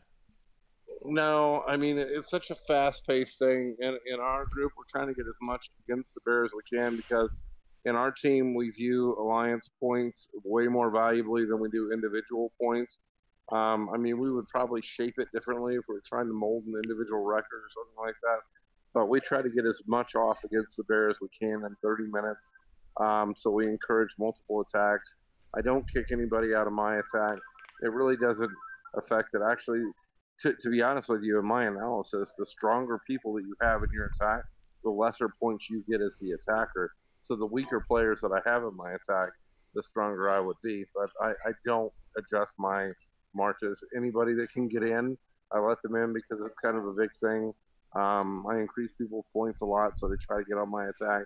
And conversely, I try to get on our stronger players' attacks So, just so that I can get the bigger points and the bigger rewards. so that's the big joke, eh? Is like everyone in the Lions chat, as soon as you put a Yeah, rally, they it's try to instant. get into a Binkus bear attack. You know, Everyone, I quit playing for a while because it got contentious in our group about being fair or unfair, and then it just got like too much to manage. So I said, you know what, guys, I'm just gonna take a break and let you guys play a little bit, and then when I come back on now, it's more fun, and which is kind of where we need to leave it. The gaps in between award branches are so wide that unless you're really on the verge of an award branch, it doesn't fucking matter. So you know, kind of have some fun with it. You know, if you're bigger, drag your people along. Try to join your bigger teams rallies, and obviously you maximize your points by being the biggest and involved with the biggest all the time. And then you decide if you want to spend 90,000 gems to buff yourself up for the event, or if you want to just kind of play it naked. Your choice. uh, what else was said here? One guy, well, oh, he's the one that tested the audio here when you were gone. Sure. 90k gems. Is it worth it for just a couple more Essence Stones? I don't think so. I do, however, during in between modifications to my characters, I do like to see the progress, and I like to see what the new modifications have made it capable of points wise. So I don't do it every time, but when I make some significant mods or investments or changes to my character, I always want to kind of take it for a spin, and I'll definitely do it then. So theoretically speaking, so anytime you use a boost, especially yourself, Mm-hmm. we should try and line up. So Foundry, everyone's boosted. So you guys should be trying to do Bear Trap that Yep. same time. Everyone gets their boosts, get the most points. So try and I use mean, those boosts. exactly the best that you can allocate all those things to work together. You know, obviously the better for your whole team and the less resources you use to accomplish Everyone's depending on heroes. I'm just like you. How are the heroes from people that join Rally are getting picked for boost? Honestly, from the Bear Trap, it's kind of like that's another thing about breakdown in this game. It doesn't really tell us what's happening in the Bear Trap battles. But I would, it. You know, I got to tell you, Bash, some people are smarter than me at certain things, and they give me advice. Sometimes it embarrasses me, and they're worth 20 million points, and they're like, "Well, I don't understand why you didn't do that with this hero." And then I'll bite my tongue. I'll go back and I'll look at that hero. I'm like, you know what? They were 100% friggin' right. And just because I'm big enough that it doesn't matter, I got sloppy and I didn't pay attention. But some of the players are exactly right, especially if you're not a high level. If you take a look at what gives you the best advantage, I mean, obviously we know there's a character that's specific for every mining mission that we want to go on. Hunting missions or chloris for sure. And you look at these different things, then you look at some of the events that are there and what the advantages are to them. And if you really cherry pick your heroes, you're going to do a lot better. And some of those players that are a lot smarter than I am are far lesser in power, and they project far more power because of their knowledge of the game. And I think that's important to pay attention to. it, it's now let's talk about tricks. Crazy Joe. Do you race to the tundra at level 10 and 20? No, so we actually penalize that in our alliance, right? So what winds up happening is, again, the theory. The theory is alliance points are better than individual points, and the best way to get alliance points is to have your best rally leader in the headquarters during both attacks. So if somebody leaves before the level 9 attack ends and then starts to put somebody towards the headquarters, we'll eject them every time, right? So we try to get our biggest rally player in first, and then everybody can fill in as kind of a free-for-all. There has been a suggestion to be a little bit more compassionate and let people that need more points in and assign them. That just seems to be over managing the task. So our only real rule that we usually follow is let your rally leader in first, and then he who he who may go, and get it done. It's kind of humorous what's going on here because I just realized in this Discord chat here, some people have names, so I apologize when I'm calling K. For my screen, I can't see your full names because I just realized Bashbrother1's here and his name is B. So for some reason it's kind of messed up. So some of you guys have most likely have talked to lots before, and I apologize for not getting your guys' names. It's like I can see Twisted Kitty, Jelly Rose, MZ, Scotch. Oh yikes, man! So all it was is O. So I had no idea. So now you said it, I can actually see it. It's some type of little glitch in the Discord matrix here. But yeah, one thing I've noticed the Crazy Joe is the infantry seem to do they attack first and they kill the like because you're such a high level that level 20 doesn't matter. You send it doesn't like it wouldn't make any sense for anyone to reinforce because So I will tell you a trick about Crazy Joe. I'll tell you two things real quick. Number one about Crazy Joe, no, it doesn't matter to me. The biggest mistake I make all the time is that I'm so busy doing other things that I reinforce people that aren't online and they lose points. So that's never reinforce somebody that's not online or you lose points. But there's a trick that was found by one of our players, which is well, I had never heard of before, and I think it's really cool. So maybe some of you might like it. So the trick is if you have no players of your own in your stronghold, you cannot get burned. What does that mean? That means if you send all of your players out to reinforce other players and you have zero of your own players in your house, you'll run all the way through level 20 and you won't get burned. Other people can reinforce you and take those points as well. So everybody on our team tries to evacuate. And this it means that you have to have a low enough level of troops that you can get them all out in 6 marches. But if you can get all of your troops out and get them gone, you will not be burned in Crazy Joe. And there's your trick for the day. interesting. I did not notice that one, but good luck getting all your troops out of your stronghold. Not that Won't happen. not it doesn't matter. We got here someone sharing a report on it. Uh, level. So no troops inside, got all the points. Yeah, that's. Yep. That's most of the time. That's what I've always sent all my troops out, and we always had someone defending us. I didn't realize that's exactly what was happening at that point. But you do get a Mm-hmm. bunch of points if everyone kind of defends you. It's because you won. Actually, if you look back at the Discord note or the notes that came out from the developer on this topic, they very clearly say, because I was pissed off at first that people reinforcing me. I thought they were stealing my points, but it actually says that anybody reinforcing another player's furnace is actually, those are extra points that are created for that player. They do not affect the amount of points that the player gets for defending his own furnace. So as much as you want to go out, those are extra points that are for you. Your own furnace is your own points, and that does not get affected by whoever reinforces. I thought it was kind of the same way, but it was opposite, where I'd reinforce someone and then someone else would join in afterwards, or The and last 3 points. so No, I I was mean like, they said it was for reinforcers, so I got to take them at their word. so yeah, that's you know some good ideas. I know that I've typically seen. I don't go for the tundra either for level 10 or level 20. By the time you get there, and then time you get back, it's such a quick turnover. No, I And go because I'm usually the biggest guy. And honestly, if you're trying to win for your alliance, you can't win. You can't win for the alliance if you don't get all the points. So if you're the big guy, you got to do it. um, we yeah, basically I've normally have sent my alliance, and I mean I've sent my march. I get there, and then I've seen these Indonesians on, or even Thai players on Evil, and they're only sending infantry, and the amount of, because they get my stats against Joe, the Right. amount of points they get, it's ridiculous, because now they're getting more points off me. So this kind of like irritated me in a Yeah, way.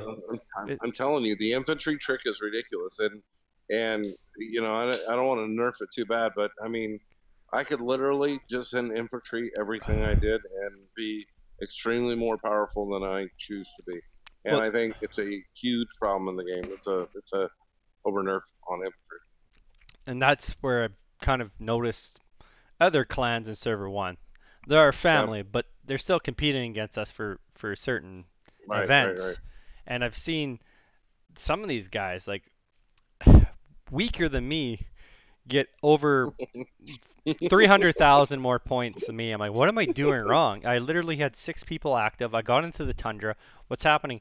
And my biggest, like you already know, like I've only spent 6.99 on troops Canadian. Well, So I've only well, the thing that makes me your biggest fan, Bash, is that you try to figure out the dynamic very quickly, and you try to throw away what doesn't work, and you're very honest with it. And even if it doesn't work, and you go back to something, you'll go out and admit it, and you'll give the players the right advice and the right information all the time. So, I mean, I appreciate the opportunity to be here, but I think everybody learns a lot when you do any one of these videos or events. That's what I'm trying to do. One of the biggest things too is Foundry. Some people want some more info tips on Foundry. So that's maybe for like later on. We can maybe even like kind of discuss. Maybe I even play over some Foundry stuff, and you can give some of your insights. Be, If you ever want to have me back, we have to entitle the Foundry conversation as "Kick Ass Sea Bass." yeah, I I mean, maybe we'll get we'll start from there. we can get like a Foundry committee, and people can kind of just share some things. Because you know what, man, at the end of this, uh, I would I would love to have Foundry be the one thing that we could all do together, any server with maybe a base level set of heroes, I and just do strategy fights with Foundry. If we're going to make this an international game that you could go play for competition, Foundry would be really cool to do it in. so so I the cool the cool thing about this is I don't have too much insight, but I do bug Molly and Zinman quite a bit, especially when I'm trying to put content out. I've been working a lot lately, but I asked, So hey, what's going on? Because that state for state hype video I made, I want to make stuff and kind of show stuff, and get people pumped. I don't know if yeah, and one of these there's going to be a new event coming, and I heard it's a lot like Foundry, but it's for individual players. that'd be fun. So Um, so I if it mean, pound for pound, everybody should try to be the best player they can be. I will tell. Can I tell one little quick Foundry tip that I figured out recently? giver, there's 22 people that'll love to probably 22 people that want to hear. yeah. All right, so my little Foundry tip that I found so far is when somebody is playing the strategy where they're waiting for you to accumulate the points and they're going to come steal. We'll call it the steal strategy. Usually, what they're also doing is once the munitions warehouse has come available, they're sneaking in there and doing that. But they can't effectively do the munitions warehouse without having wanted them on the map. So make sure that you're always spying if you're one of the attackers. The munition warehouses, you're going to find one of their bases nearby, and you can jump them pretty easily, knock them out of all the munitions warehouses, and get a lot of kill points doing it. That's my latest tip. I'll teach you. So for the free to play players, this is my tip, and this is mentioned, and I've skipped the last couple foundries, and I woke up. This past foundry was my bad. Uh, I was around this past weekend, but I decided to go fishing, and I was drinking beer. So 14 UTC. I was up by the campfire till like 2 a.m. guys. But DE1 actually put up a good strategy against evil. And I had mentioned this, and the biggest downfall of evil is that sometimes they think the power is too strong. So when we saw our lineup, we were 12,000 or 13,000 versus 6,000. And we're like, whatever's going on, don't really care. But DE1 came in spurts, so they are almost like timing. So we'd almost fall asleep at the wheel, and they come. So all of a sudden, like 15-minute mark, they'd all be there and they'd be attacking. But here's one thing many people don't know. So say you come into there and you go hard. So say Binkus, you line up against SGH and you start attacking a bunch of people and you're wounded or is over limited. So all of a sudden you're like, okay, I either have to spend healing speed ups or there's another option. You exit Foundry and you wait the 12-minute cooldown or a 12-minute cooldown and you can enter back in. Well, after 12 minutes, all your troops are healed.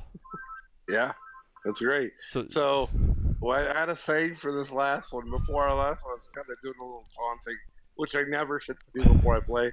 But I said, whether I put you in the hospital or you put you in the hospital, somebody's going in the timeout box. we I found this out probably the second Foundry or third Foundry because I lost connection and then I couldn't reconnect. Oh, that's And awesome. and then I hopped back in and I was like, wait, I have 0 wounded. So Yeah. then because I assumed, Well, I guess it gives you credit for hospital time one way or the other, yeah, whether they put you in the corner, like penalty box, or whether you're offline. but Yes, the 12-minute timer is probably the same. but as it said though, if all of a sudden a player like you dropped out in GNR, they probably, I'm assuming there's some guys in State 70 starting to level up, and if you weren't there, hopefully they can win some Foundries, depending on the matchup. But say you're like, hey guys, we got to pull out, but then you come back with the last 20 minutes and you go hard again, you can catch them sleeping, and they almost like I woke up at like it would be 14:30 UTC, and I saw some messages in chat, and then I was like And 16 UTC. I said, "How did it go, guys?" And then Doomsday, who always we have this saying, "Fuck Doom."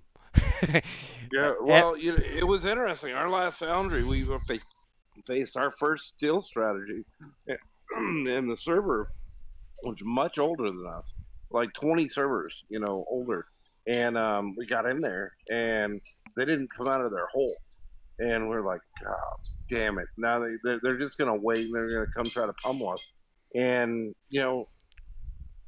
we had to kind of figure it out. But the being strong where we need to be strong, understanding where we need to be strong, understanding what we could give away, understanding what was valuable, understanding how to pivot, and understanding how to just fuck them up when they decided to come on the map was all important. And we killed them. We slaughtered them, and all of us were sending doom and gloom messages to each other like, these guys are going to come out here, they're going to kill us, they're 20 servers older, they know how to do this, we haven't seen this before.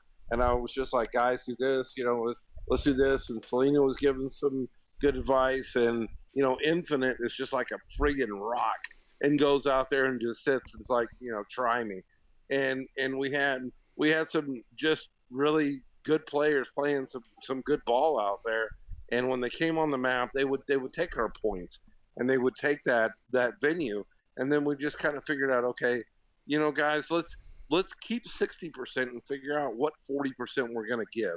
And when we did that, it just killed them, and that strategy was defeated. And so we learned a lot from that. And I think there's a lot of good strategies in Foundry, and I think individual strength and team strength plays into it. But some good team ball will overcome most any strategy in Foundry. I can't. We got another statement here, and unfortunately, V, the one who said it, you can type your full name. There's a glitch in the matrix on Discord. But what's happening is here, the battle mechanisms from Sunfire Battle for lightly injured gets removed. So she's saying the Sunfire Battle, lightly injured gets removed from building. Only the survivors stay while in the Sunfire Battle. So the lightly injured stay in the turret slash castle. So hold on, let's go quickly. You're saying the lightly injured gets removed in Foundry, but for Sunfire Battle, you're lightly injured staying in the turrets and castles. I I thought haven't I haven't seen that. I haven't seen that too because I've had to send back. I've had to send back my troops. So to actually get all my, I don't have many troops. So for me, I had to retreat from the Sunfire Castle when I was fighting DE1 and send more because I don't have many troops at all. So for me, it was opposite. It's Foundry and Sunfire are almost the same, but I'll test it out. Hopefully, I don't know. I don't even think I'm around for this state versus state battle for not DE3, State 3. Who did you guys line up with, Binkus? We're on 61. And it looks like the leading faction over there is red. Red. I mean, when I'm in the castle, and I mean, obviously being the chunky guy that I am, that's my job is to go sit in the castle and make sure nobody disturbs me from there. But I mean, well, you see the double attack, you see the triple attack, and you see a lot of these different strategies. And I really haven't seen the lightly wounded issue that she's talking about. I mean, you've got to really play timing well, time your reinforcements well, make sure you stand up, and then retaliation is important. I mean, it's all about time and control, but eventually, this becomes a war of attrition, especially if you have to fight the 8-hour war, and you're looking for who has enough troops of what kind and how long and how many can we heal them and how long can we heal them and how long can we make them last, right? I mean, that's really the fight. But the lightly injured issue I haven't seen before. I haven't ran into that yet either, but I was always running into issues with not enough troops, but I'm still swearing by it. Maybe, maybe, maybe one day Attrition. I I can't I I'm probably at the closest. Like here's a question I want to know because I always chuckled, and I have slowed way down in this game, and I'll be honest with everyone. I want to see more from this game before I make my next step. I'm not. I'm not. I haven't quit by any means. I'm on. I think I'm 150 days straight. When I go up north, it's really hard. That's what's gonna happen. We're gonna have server migration, and I'm gonna be up north working, and I'll have no service. So fortunately, server one has been pretty strong. But this is my own personal. What was your highest gem total count? Don't make the free to play players might throw up a little, but what was the My, highest you know gems? what? And I got sick when I lost it because I actually lost my highest count with a mistake. Um, but my highest gym total count was about 3.1 million.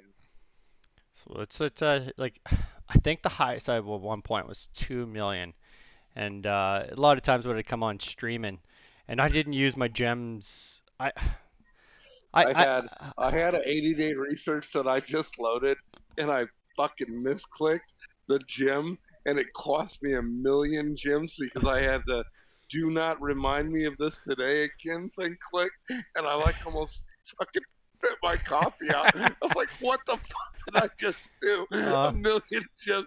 I was so pissed off. It took me like 2 days to get over. you sending messages to Molly saying this isn't right. You know, This is like bullshit. This is bullshit. No, you know what? I just sucked it up and ate it. I'm like, it's my fault. Whatever. yeah. When I got to my troop training, my highest one there, I was contemplating, and I used to use gems for research too. But once again, you might find this humorous. My research, I'm just kind of, I'm I'm probably the cheapest guy in this game, even though I spend money in this game, is I'm waiting for the research hero still, man. I've No, played my I've played I was these. so pissed. I was so pissed off, to be honest with you. And I made this comment to you on our interview session, whatever, before, is that you make this major accomplishment in the game, right? Like either you finish all your research, you finish all your buildings. I mean, you spend a lot of money, you spend a lot of time, spend a lot of energy getting there. There's not even a skin. There's not anything that recognizes it. There's no little buff that you get. There's nothing. It's kind of like, thanks for your however many thousands of bucks to get done with research, a hole. Move on. Well, We'll figure it out later. And I found that really empty and lacking in the game. I'm like, there are milestones in the game that I think they should reward, and I think that should be prominent. I think it should be decisive too. I mean, I think if you finished every piece of research in the game, you should get 5 or 10% bonus on some of your stats. Maybe I don't care if it's a chat box or if it's the ring around your picture. I don't care, what it is, but like a skin or a frame or something of recognition is important for I that. And think and I think they're not doing enough there. I think I think the around your name and it says, neighboring states. You can't just do 6 players, right? So it's not going to be all states. All states you could have a different skin, but neighboring states, and they need to add one more leaderboard for research power because research power and chief gear power. You know what I mean? So Um, that was one I was thinking of, and it wasn't either of those, which is kind of funny. Um, I was thinking of I was thinking of a total battle power, almost like you get when you go to attack somebody. When you're looking at like the beast, when you go out there and it tells you what your top three your group's battle power is. I thought that would be an interesting one because it takes everything into account. that's it. We got Invader Zim. He's agreeing with you about this, like end game, some type of accomplishment. I do like I don't know. I think it's a lot. Like leaderboards is one thing. I don't think some people should get too caught up with them. Uh, Nah, they don't matter too much. yeah, because that I'll tell you this: the SGH guy, if you become Binkus, if you became 700 million this state for state, he's 900 million tomorrow. You know, Right, right, right. so there's always that one player, and if you get caught up in that, maybe you're not making your best moves strategically. For you right now, you're just probably troop training, that's all. And honestly, Essence Stones. So Forge. Actually, actually, for us, this was a big one because we challenged a third alliance that just that paired up to grow. We challenged them because they had never participated in server growth. Right? We felt like they had a lot of selfish players in their group, and we encouraged them to merge because we didn't feel like we had enough strength in our server. And so we encouraged them to merge, and they did. They didn't merge with who we wanted them to, but I guess beggars can't be choosers. So they got big, and they got to be number three. Maybe they'll fluctuate with number two on our server. Who knows? And all of a sudden, they started demanding, well, now we're big. Now we merged. Now we want the Sunfire Castle in rotation. I was like, well, you've demanded, but you haven't proven, right? And so all of us talked about it, and we said, if we do good in this SVS, and if everybody contributes and cooperates, and if we prove we're peaceful, then sure, you can have a rotation. So they came out, they're number one, they're kicking ass, they want the rotation. So, it's kind of interesting. And, this goes to server dynamics a lot, which is a question that's not been asked yet. But, you can fight everybody, you can kill everybody, you can join everybody, you can try to grow everybody, you can try to manage everybody. I see a lot of people that try to pretend they know a lot about the game that try to manage the whales. Usually it doesn't work. I see whales grouping. Sometimes that doesn't work. Whatever works. Cultures are important to mix. People are important to mix. Managers are important to mix. But whatever makes your server unify, makes you guys somebody that can be a force to get out there and deal with SVS, deal with Foundry, deal with all these other issues. I think the gameplay is a lot more fun. And I also challenge the developers to do more to make inter server events more fun to encourage this type of game. It's definitely you know the challenging for the developers thing. This is why I'm trying to get these interviews. I want everyone's kind of voice to be heard a bit differently than the suggestion tab. So having you, we'll say the third highest power for now until maybe there's an update. It was second highest yesterday. But Yeah, is it is it the strongest player in the game? We don't know, until there's till we actually see because a I, lot. I would like I would like to say that pound for pound, where I am with what heroes I am, I'm pretty fucking scrappy. Yeah. So I'll say we'll this. see. I'll say this.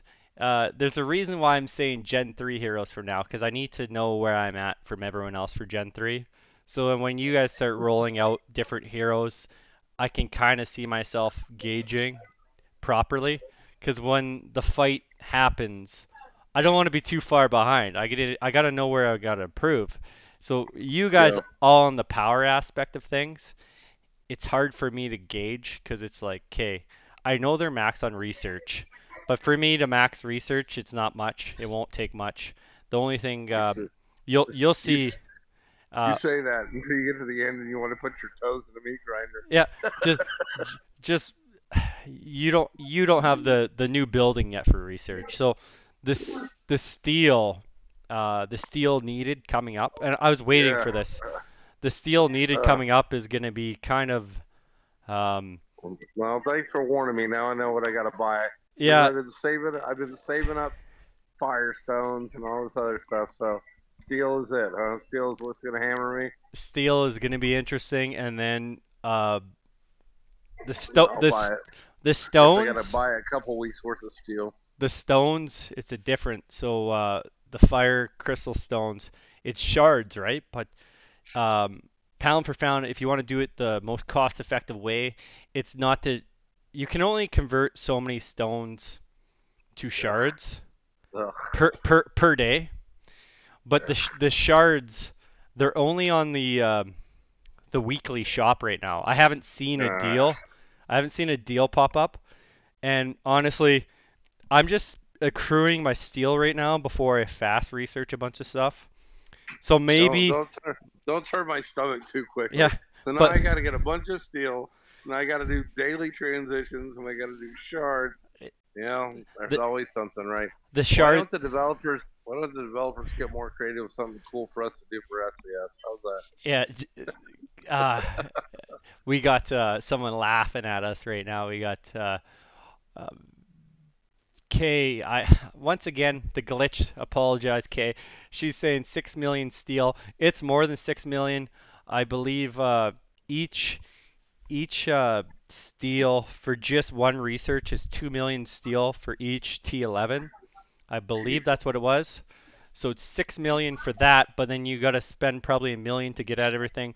So you're look at least looking at 9 million steel to Well, get. now I know what to buy before I get there. I'll be So forewarned. key my new name.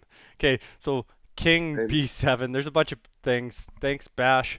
But yeah, man, at least come prepared for like I would say 12 million seal. But once again, another insightful thing, and you joining here. I know they plan on, and I don't know if it was I made a little quick YouTube short, and I've kind of been told not to do a video on the technology tree yet. I planned on making one, but they've asked me to make well, a I mean, that really sucks if and this is one of the problems I have with the game. If they're not going to release it equal, and they want to try to ban people seeing it, like you know, level the playing field out, hey, release it to the whole game, I'm or don't. Look at what we're doing at this point, Bash. I mean, you're talking about stuff that you've seen and know about. And the rest of the players are trying to I'll learn. I tried to learn, and I'll hold up. and Hold up. I'm telling you what's going on. all right. They I get frustrated at this yeah, kind of okay. stuff. I Hey, mean, I really think that like especially people that are putting a ton of money in, and there's already previous knowledge out there. I mean, if you're going to invest, or even people that are putting a little bit of money in, and it matters a lot to them, they should know. so well, Shock, my R4, Shock, man, this is a tank. Don't piss him off. He says got 8 million left, free to play. So see you in a year for T11. But I'll explain, and you'll probably like I explained this to a couple of my guys, and I told well Penny looks like she finally just got back up, but I think they're gonna revamp the technology tree. So to rush it, and if they're revamping it, like for me, I'd be really upset if I spent a bunch of money on steel or a bunch of money on shards, and then it changes. You know what I mean? Right. All right. And I think there was a little bit of negative feedback. But I'm used to games like this. Like there's a lot of free to play players with T10s. Well, Yeah. Yeah. I've And that's starting to really change the game dynamic, right? I mean, because if you look at the whales, which are or whoever the rally leaders are, I mean, a T10 to a T10-3 might not matter if the stats of the rally leader are that strong. So I mean, that's what I'm trying to say is that you see a lot of the middle of the road players now, or the free to play, or a little bit to play, are kind of coming in there and becoming MVPs as far as support and So being able to make sure that these attacks can go through. So it's so kind of really fun. that's where I was going out here is that I'm used to playing games where it takes over 400 days for a free to play player just to get one troop T10. So 400 days to get infantry T10, And to be fair to the 480, developers, you know what I to mean? be fair to the developers, this is one of the things that I think is a major attractant to this game, and that brings everybody in is that everything's not so critically expensive. I mean, yes, it's expensive, but they've given you a lot for the value for the money that you spend, and I think that there's a pretty quick grow up of the free to play or partial play players compared to what we've seen in the past. And I've spent a lot of money on a lot of different games, trust me. And you look back at what you invest in and where do you get to. And I think that this game is one of the ones that kind of lets your money go a little farther than some of the others. 100%. We do got one guy here. It's interesting, and people are agreeing with him. He's actually evil, but he's state 5 evil. Corn on the cob. He he he's a little bit of power player there, and he says 10.3 free to play players are still getting solo attack with ease. So it does matter. Well, Like he's not wrong, and that's just what I said too. I said that they're not going to be rally leaders, but they're great support. And obviously, if you're 10.3 and you're 50 million, and you're sitting there and somebody's got 200 or 400 million, they're going to one tap you. But and here, let me say this clearly. There's one part of this game you got to learn, and it's defense. And nobody wants to learn it, right? We have shields. We have free shields in this game, man. And the other part is, don't piss people off. I mean, you can live in any kind of environment in this game. You can live in one that you have hunters or resources. You can live in a peaceful state. You can live in a state where people have grudges. You can live in a state where cultures have grudges. You can live in any kind of state and have any kind of reaction that you have to deal with. But I'll tell you 100% of the time, nobody can attack you if you're applying a good defense. So if you learn how to play with defense, then maybe you shouldn't be so concerned about getting one tap. that's like when it comes to the free to play players, the T10s that get there. That's why I wanted so many to stay in state 1 because at the end of it, at least if I'm being attacked, I can have more T10s actually backing me up. But the T11s is definitely going to bring a whole new gameplay to this because I'm not sure if you've seen the difference in troops for the power, but it is quite a bit bigger jump. So the T11 the T11 T jump T T11 is a huge jump over T10.5, yes. T. It's get, Well, it's I'm not even at T10.5 yet. I'm still on T10.3. me either. I'm T10.4 and I just stopped. Honestly, I take things slowly lately, and I know Shock, if he's still in here, he's getting driven nuts. I think he might have left, but he's my R4, and I, he's like, when are you gonna finally when are you gonna drop the hammer? When are you gonna drop the hammer? Honestly, it's been better for us to learn closer fights because we do have battles against you guys, Lord Dynasty, against SGH, and if we can learn the fight, Lord Dynasty's the new like kind of Mysterio man. I don't know him, and he's always on the top of everything. I gotta kind of I'll, get to know him, but I do. I have always like had some long term respect for Nos and for Penny and for you guys. So I mean, it'd be cool if you do this series and you get some different participants. I mean, I'll always come back. And thanks for making me famous, but well, you know, well, it'd be Whiteout cool to hear from Survival. everybody. Whiteout Survival stamp, man. You're the first guy I interviewed, and you'd be like, I wanted to, I would have loved Nistralian on here, but for some reason, I think Nistralian was in S9. So you get this.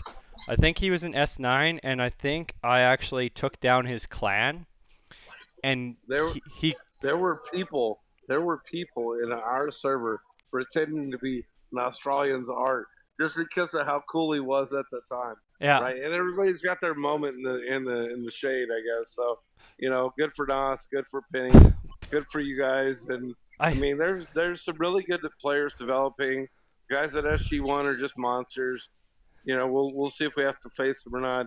And I want a cool mustache picture like him when I get there. I'll make yeah. sure I get the Well, same picture as he's well, got. well, well. With Australian, like I still don't understand it. I don't know. I don't know if someone had pretended to be me, but it sounds like Australian absolutely just despises me. I don't know what Oh exactly I no! did. Oh no! Yeah, so I was like, oh, this makes a good play, but at least me and Penny, we talk daily, and we actually practice the arena against each other, and that, I remember when you first fought Penny, and you were like, I don't know if she's a boy or a girl. Like, hook me up, let me know. Like, talk to me.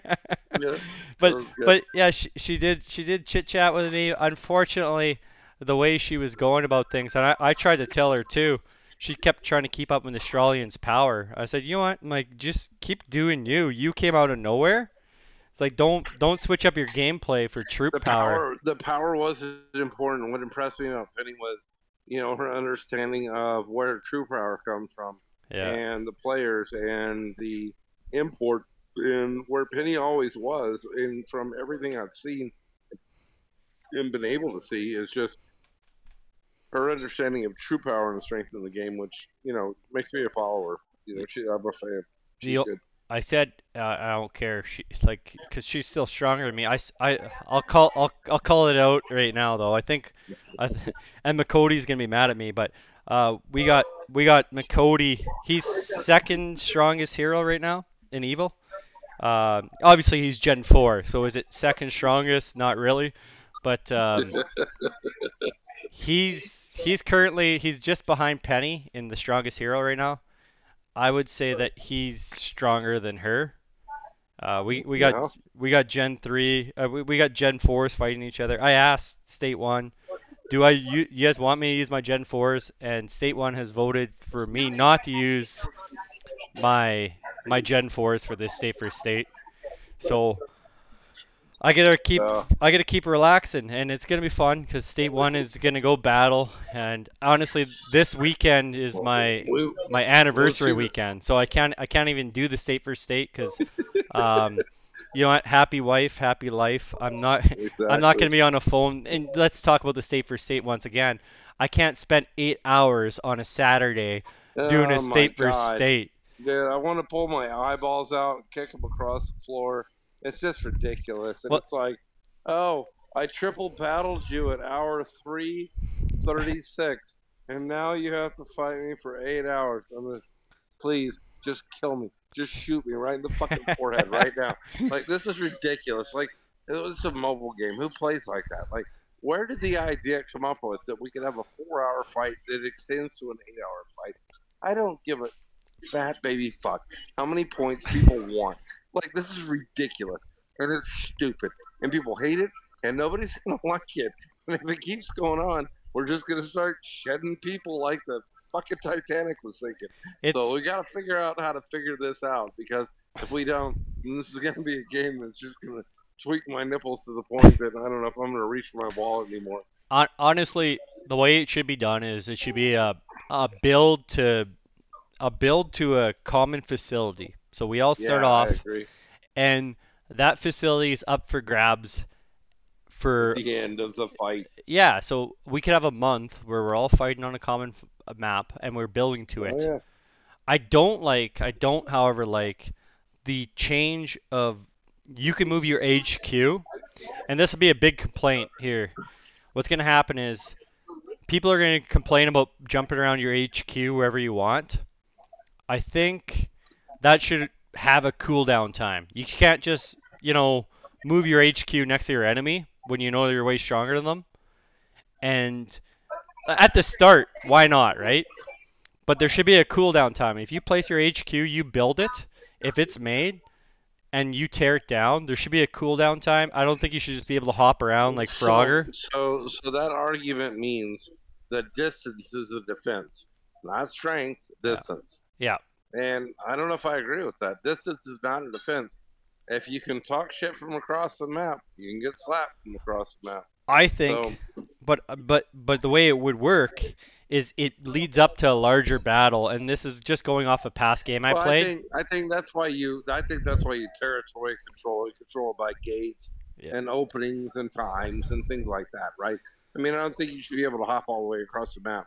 I think you've got to be constrained. I think your position starting on the map matters. I think your building matters. I think all of it matters, right? Yeah. So, So, but I don't know. Everybody's got some ideas for it. but at least tell me. It's like, so I did find out the first state day when they kind of released stuff. I was like, okay, sweet. It's gonna be June 6th. That's my daughter's birthday. Whatever. I'll make some time. And then I found out it was like a 7-day event, and the battle phase was like on a weekend. I can't remember. I'm So oh after your hype video, when you found that out, did you smile or frown? I wanted to throw up, man. It was like, I put a little like I poured a coffee with some Baileys. I'm like I'm stoked. They got this news. I make this hype video. So I make this hype video, and then I find out what it is. I'm like, okay, it's Sunfire 2.0. It is what it is, Yeah. but I would like a little bit notice because like honestly, I'm the type of guy that I got time. I could tell my work if it's Saturday, or my wife is cool if I told her, hey, Saturday I got to be in the garage for like 4 hours. I'm playing this game, and she gets it. She does get it. She knows enough that I'm like playing this game. I've got my Discord community. She she would let me. But you know what the issue is? Like all of a sudden it drops. I kind of got a schedule now, so I'm like, okay, next a month from now, that Saturday. But you know what? I'm probably a month from now, next Saturday, I'll probably be up north working.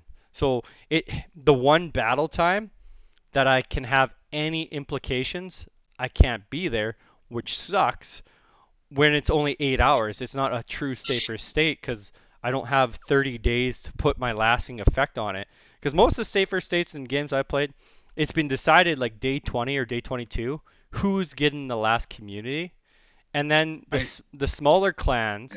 So the smaller clans actually get a fight for something too. You know what I mean? So like right now it seems like right now it's gonna be Evil versus HOC. So S1 versus S3, but Evil's going for their Sunfire Castle, and HOC is going to defend. But there's been a rumor that State 3 isn't even going to defend, they're just going to shield. And if that happens, if that's what's happening and there is no occurrence, um, I don't like, I'm not all about, like, I don't push just positive videos and say, hey man, look at how sweet Whiteout is. And I don't push negative videos because I won't hammer stuff. But I will do a video of just these guys, if they're all shielded and it's just Evil sitting in a Sunfire Castle for 4 hours. Like you guys see this hype, it just I didn't work out. And as much as oh it's like it could hurt how many people download the game, or it could hurt like the effect. Maybe it sends a message to developers, and I'm not saying that I'm gonna make something like that, but I might share it to developers. But at least I can tell people a bit more too, like this is what to expect. If like we're the according to power, we're the strongest clan in the game. So when people line up I against us, they're like, you know what? Like we're not even gonna fight them. Who cares? Well, it makes sense, and I think the listeners of this thing are people from all different states that have either experienced or not experienced SVS, and we're trying to figure it out. And I think a lot of the stuff we've said has been helpful, and a lot of the stuff we've critiqued has been helpful. But at the end, I think it's important that if somebody from the development team listens to the video and listens to what we had to say, it was coming from a place of players that love the game that want to see it better, right? And not the converse. Yeah, it's I that's all I'm trying to do. That's what I said. So I'm gonna get your voice out there, and then as long as you're cool, like I said, I'll edit. It's going on YouTube. Get your voice out there. I'm gonna get some guys from S19, S20. S1, we might do a round table. There's so many people from State 1 that want to just kind of have their say. I'll probably line it up on a Sunday or a Saturday, UK at night, and everyone's just drinking, and we're going to have our say, and we're just going to say things out loud. Maybe people get a little bit mad about it, but you know what? know, We're the it'd be fun. yeah. It Well, would we're be fun. You know, I mean, I was at my favorite sushi bar having sushi, and she's like, "What are you doing?" I'm like, "I want to interview you." And she goes, "For what?" I said, For a video game I play." She goes, "Is it famous?" I said, "I don't know." And she goes, "What do you mean?" I said, "Just pour me another martini until I get done with this thing." Yeah, it's funny, man. No, it says, who knows? Like, I started just doing this YouTube stuff for fun. It was kind of, I tried doing it during the Walking Dead game. That game is addictive, highly addictive. They have $30,000 US heroes. They got $50,000 US like wagons or like vehicles. It's that game. So when people say this game is pay to win, uh, you know what, man? But it's not in comparison, right? Exactly. So So, uh, So, Bash, I'll end this and I'll offer you this. I own a charter fishing boat, and we fish for marlin on the east coast of the U.S. in the months of July and August and early September. So, if you ever want to come down and go marlin fishing, I'll take you at my cost, and we'll do a little thing for the internet and have fun with it. yeah, man, why not? And instead, if you come, we got lots of good fishing up north. So if you come up to, you fly down into Edmonton, I'll pick you up at the airport, and we can go hit some fishing up north too. I never caught a marlin before, so we might have to just continue talking. And this is what this game's about. As much as people they want to invest, making clans, it's about making friends and just that. I still talk to Now, many people, right? So, and I've met a lot of friends. I mean, I got a guy from Australia that's going to come fish on my boat. I've got our leader, Selena, going to visit her in Germany. I mean, just because of business and whatever else. So, I mean, it's a game, it's a long time thing, it's something fun to play. There's different layers, there's different levels to play the game at, which is why I felt like free to play is okay, pay to play is okay, and we can all get along in the game. We all 100. have our place. We all have our ability to contribute and our ability to. Sorry, I'm choking. Our ability to contribute, our ability to help the team. But we also have the ability to meet each other and enjoy our friendships and do what's fun on the internet games. 100%, man. It's funny because we got Invader Zim saying, "Did we just become best friends?" Yup. But it's funny because my best friend's actually in the chat list Bashbrother1 so he's like, "Hey, hold up a minute, man." But no, dude, this is like the first time interviewing, won't be the last time. It would be sweet. I'm still like, if I can get an Australian on, that'd be sweet. I Yeah, do, I'd love to talk to Nas. I'd love to talk to Penny. yeah. Honestly, I mean, they're kind of my initial idols in the game, and I'd like to hear their perspectives for sure. Yeah, and yeah, just anytime like State 70, any connections you got for people that are free to play, or even you're talking your R5, and if they want to have their time to speak, most people are kind of like nervous to speak. I appreciate you coming on, but I do need free to play players or minimal play players to come on and say their thoughts because we all have our thoughts. The people have spent quite a bit of money on this game. We have our thoughts, and we're like, it should go this way. But these other people, there could be 1,000 players, and I'm not saying this any mean way for people.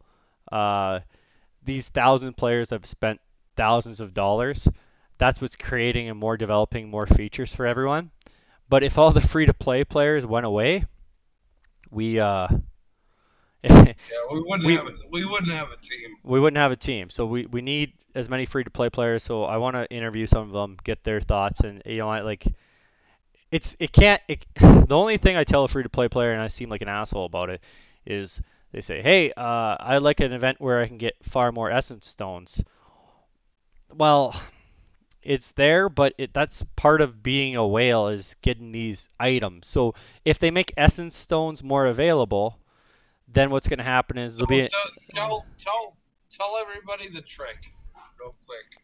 All right. So if you invest in 100, at least I don't know how many it is, but if I upgrade one of my players and I spend 100 or 110 Essence Stones, stop right then and there. Back out of everything. You will get a free package every day for 240 Essence Stones for $100. And so you never have to buy the whole package. You always have to just go day by day and do your Essence Stones, do one upgrade, back off, buy the free pack, and you have double the amount that you just spent for $100. you keep saying free, but these free to play players are hearing $100. it's Well, but when I say free, I'm basing that relative on the cost of buying a pack of stones. we got Not free, but a oh lot cheaper. it, A lot cheaper. How's it that? a 2-for-1. We got oh yikes man. You know what the chat is blowing up there. It's free to play if you buy in. Uh, I'm sorry. I'm sorry. uh, Corn on the cob. What he just said is kind of a little trick. Is if you spend so many Essence Stones, then that 240 pack shows up, and it's like, is it 3,000%? I can't. So that's how Lord Dynasty. Like this guy, he came out of nowhere. He's like he's probably past. He's probably 60 million power for total heroes. He probably actually has. You Lord know what though? Dynasty is the man. Yeah, yeah. So he's scary. Okay, so no, the 240 pack is only 1,400%. Not that really good. You know what? It depends on what you're considering 1,400% because that Essence Stones I don't believe has resources. Is that correct? I No, it does. It does. okay. So But, I love but, packs. but I love we packs get without this same resources. we get this argument about where the most value is, and I call the mystery zones well food, right? Because it costs you a lot of gems to do it, but the level of speed ups, like if you spend $1,100 in a week, you'll wind up with 220 days worth of speed ups. It'll cost you also four to $600,000 worth of gems. So Yeah. you got to pick where your value is, I Uh, guess, see, based on what you have to spend. I'm so cheap. What you told me about the mystery badges, I did pick some of those guys up, but I keep my gems. I'm just refreshing daily. So Yeah, it might take me a while, but it's if like you I want to said, do it overnight, yeah. there's different levels of playing the game. I mean, and I hope everybody enjoys all the levels there are to play. Mateo, the highest level for forgery that I know of is level 20. I pushed it to level 16. I stopped. Um, Mythic hero gear is the hardest point. So actually, my little thing that I was investing in was and maybe Binkus, you've done this, is I've been getting I don't get the gear XP. I just get the actual um, the bags or what do you call it for the random gear. That's what I grab those and hopefully I get a couple of mythic heroes. I mean mythic gear because that's the only way. Because at one point I gotta save these things up, and So, if I I mean, need to, I'm I'm a big investor. I buy all $600 worth every week, and I get on average 7 to 8 pieces of gold. I get one from the arena, so I have between 8 and 9 pieces of gold per week. yeah, And then occasionally you'll get the pack that comes with selection for the chest. And out of the chest, you get 6 to 7 pieces of gold. yeah. So those are all your sources, really. So that's the only from I know from these games, that's the only way you're gonna be able to like level up hardcore is you need that gold gear, and if you don't get it, um, eventually we're still season 1. Most people have to understand this game. This is season 1. They still haven't figured out season 2. Uh, s- that's what I'd be terrified. You know, State, I swear, like State, sorry, corn on the cob, you're there, but State 5 to State like 50. I don't know, man. Like if you don't figure out server piece, it could be a long time. Like server 1 is dropped off for players too, but at least a lot of our players that are still free to play, they don't have to wake up about worry about being zeroed. But it's it doesn't at this point, it doesn't even look like there's a season 2 prepared for this game. So it makes me a bit cautious, not saying anything Binkus about spending a bunch of money, but it's just kind of like, okay, well, what's the next goal for this game? Hopefully it's a season 2, and I don't care. I would actually I would love it if I got zeroed. People don't understand, like when I did my biggest power jump is actually when I lost, and Penny literally, she was kind of she was good, fun spirits, but she said that she was gonna beat me, and like I said, I just laughed when Zinman won. But that was just poor. No, That was just poor. Like as much as I said as Zinman, it was infantry. Someone had to top up their infantry. It never happened. They got more marksmen and lancers in there, and they lost because of that. So, so yeah, nobody ever remembers when they win. yeah, Everybody always remembers when they lose, right? So yeah, if yeah. you beat somebody once, they'll remember it forever. Well, If you lose, you should move on.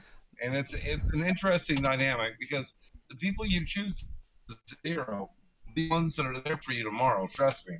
yeah. All the people that the guy that beat me, he joined me, and now he's AFK and basically quit the game. So it's kind of interesting that way. Like I said, if there's no competition, then what are you kind of really fighting for at that point? And you're fighting to be one of the biggest whales in this game. For me, um, honestly, eventually I'd be fighting to be the strongest in my server again. So I'll get a fire underneath me again to be the strongest in State 1, but we will have many battles. I think by a month's time, Evil will only be ranked number 2. That SGH, they'll probably be, like that guy's gonna be worth. He'll be probably 800 million power at that point.